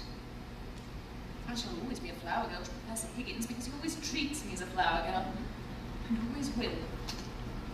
But I know I shall always be a lady to Colonel Pickering because he always treats me as a lady, and always will. Henry, dear, don't grind your teeth. The vicar is here, ma'am. Shall I show him in? The vicar and my son together in the same room, good heavens, no. Show him into the library. Eliza, if my son starts to break things, you have my full permission to have him evicted.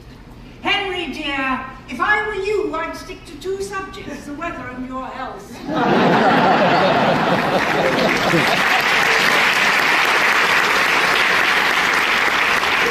Well, Eliza, you've had a bit of your own back, as you call it. Have you had enough? Are you going to be reasonable, or do you want any more? You want me back only to pick up your slippers and put up with your tempers and fetch and to carry for you? No. I think a woman fetching a man's slippers is a disgusting sight. I think a good deal more of you for throwing them in my face. Besides, I haven't said I wanted you back at all.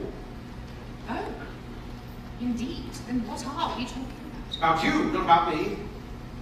If you come back, I shall treat you just as I have always treated you.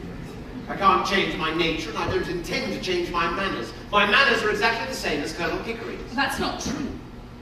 He treats a flower girl as if she was a duchess. And I treat a duchess as if she was a flower girl. Well, I see. The same to everybody. Just so. The great secret, Eliza, is not having bad manners or good manners or any other particular sort of manners, but having the same manner for all human souls. The question is not whether I treat you rudely, But whether you ever heard me treat anyone else better. I don't care how you treat me. I don't mind you swearing at me. I don't mind a black eye. I've had one before this. But I won't be passed over. Then get out of my way. I won't stop for you. You talk about me as if I were a motor bus. So you are a motor bus. All bounce and go and no consideration for anyone.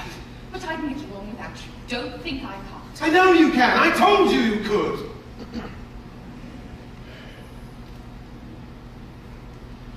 You never wondered, I suppose, whether I can get along without you. Don't you try to get round me. You'll have to do without me. And so I shall, without you or any soul on earth.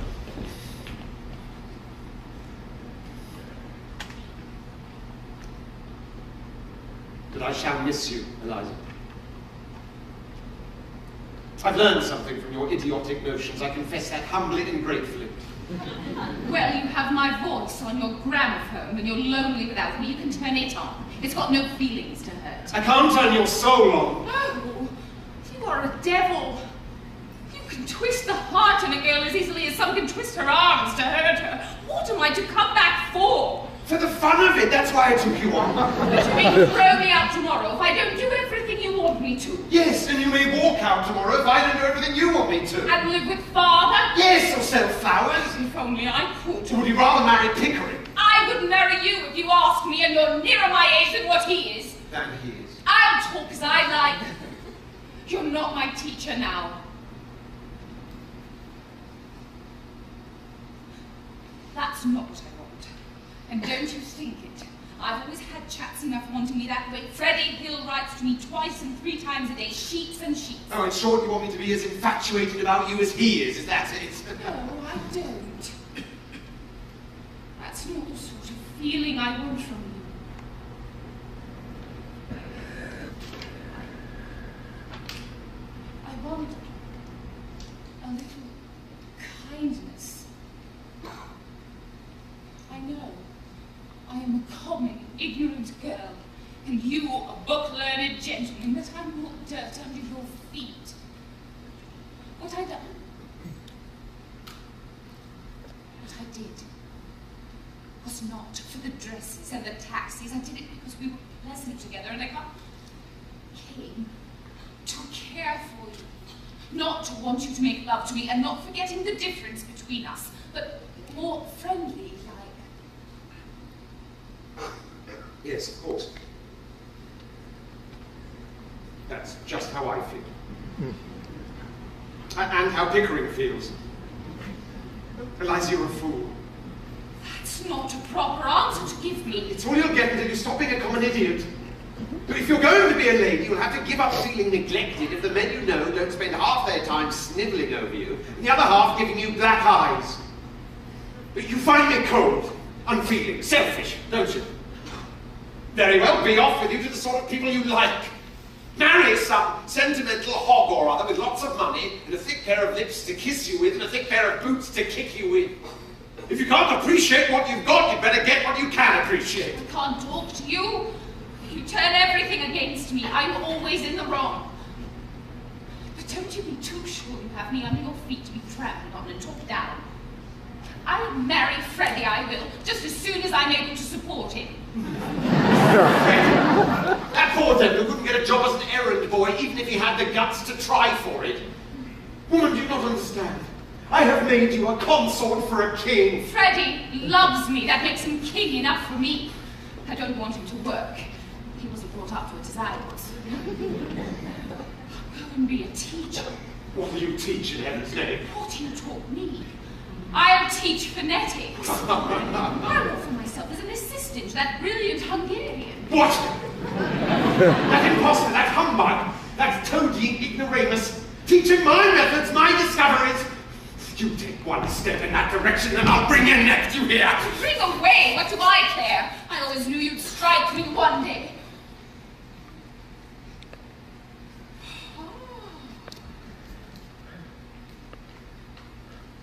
That's done you in really in these eyes. No, I don't care that.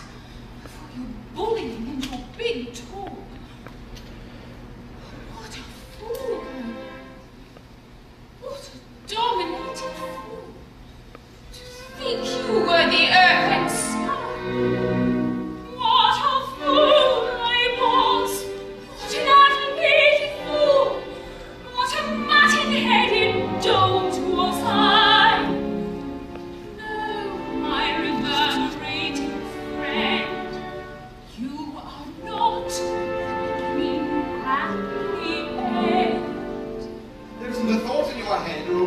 your mouth that I didn't put there.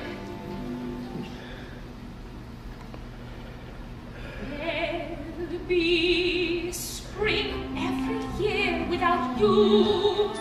England still will be here without you.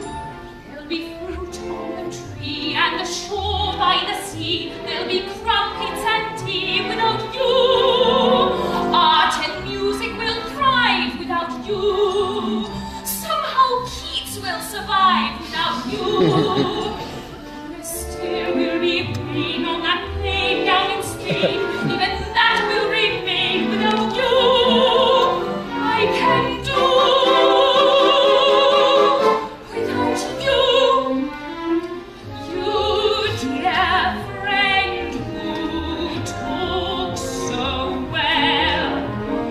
You can go to Harvard, Hereford and Hampshire. It can still rule the land without you. Windsor Castle will stand without you. And without much ado, we can all muddle through without you. You brazen hussy. Without your pulling it, the tide comes in. Without your turning it, the earth can spin. Without your pushing them, the clouds roll behind. If they can do without your ducky, so can I. I will not be alone without you. I can stand on my own without you. So go back in your shell. I can do bloody well By George, I really did it. I did it. I did it. I said I'd make a woman, and indeed I did. I knew that I could do it. I knew it. I knew it. I said I'd make a woman and succeed. I did. Eliza, you're magnificent. 5 minutes ago, you were a millstone around my neck. Now you're a tower of strength. I like you like this. Goodbye, Professor Higgins. What you are to do without me, I cannot imagine.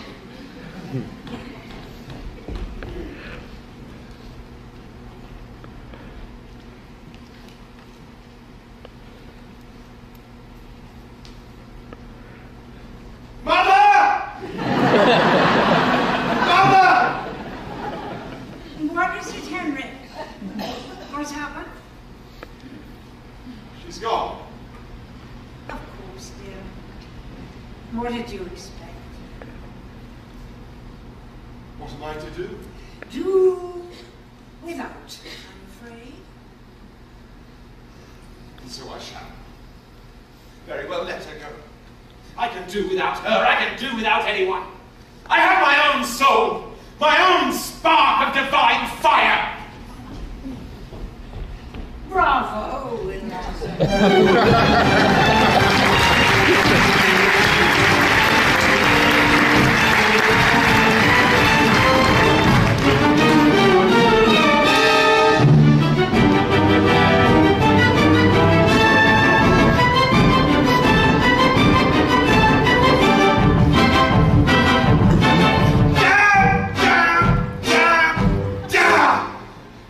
I've grown accustomed to her face.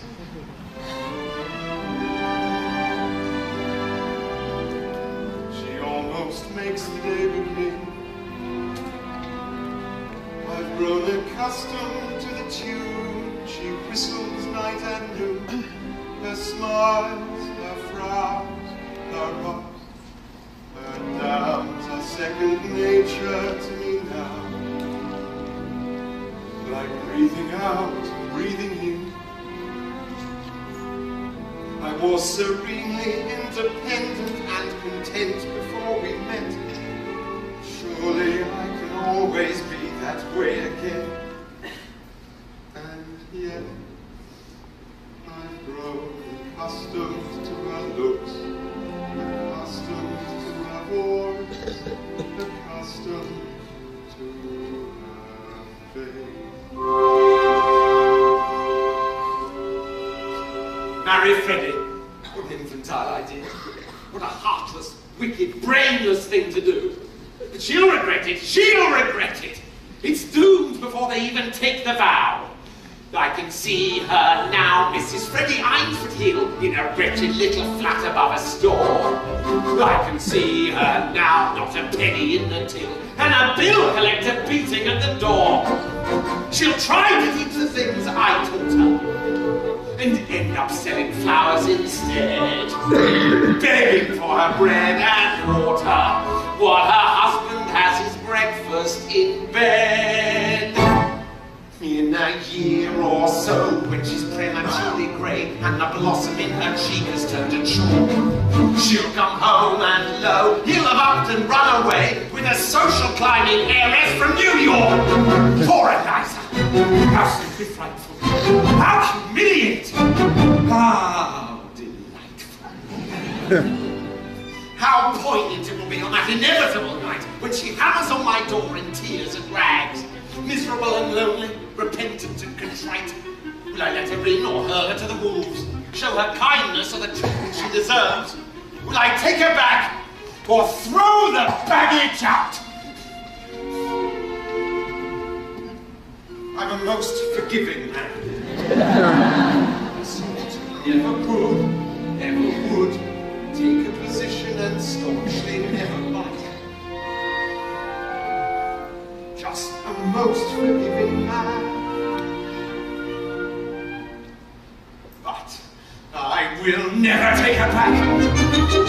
If she were crawling on her knees, let her shiver, let her moan, let her promise to atone. I will slam the door and let the hellcat breathe. Marry Freddie! Ha!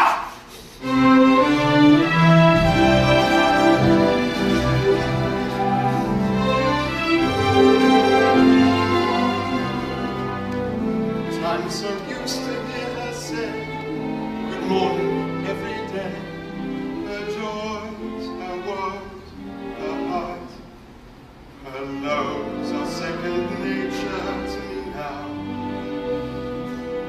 Like breathing out, breathing in. I'm very grateful she's a woman and so easy to forget.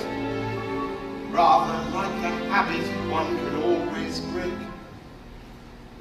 And yet, I've grown accustomed to the trace of something in the air, accustomed to her face.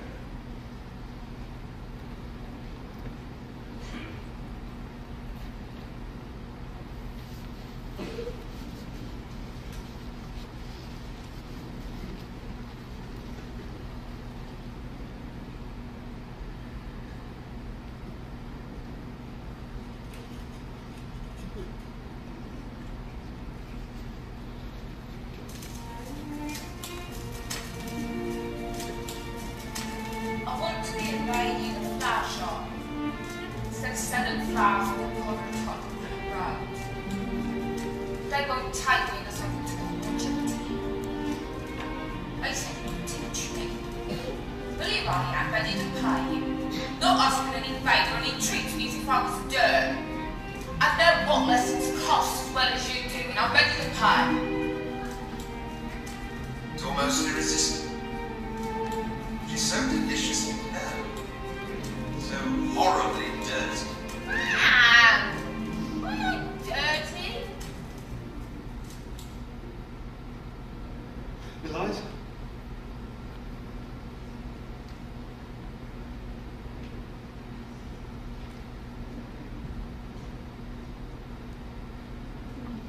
Place your hands before I come, I do.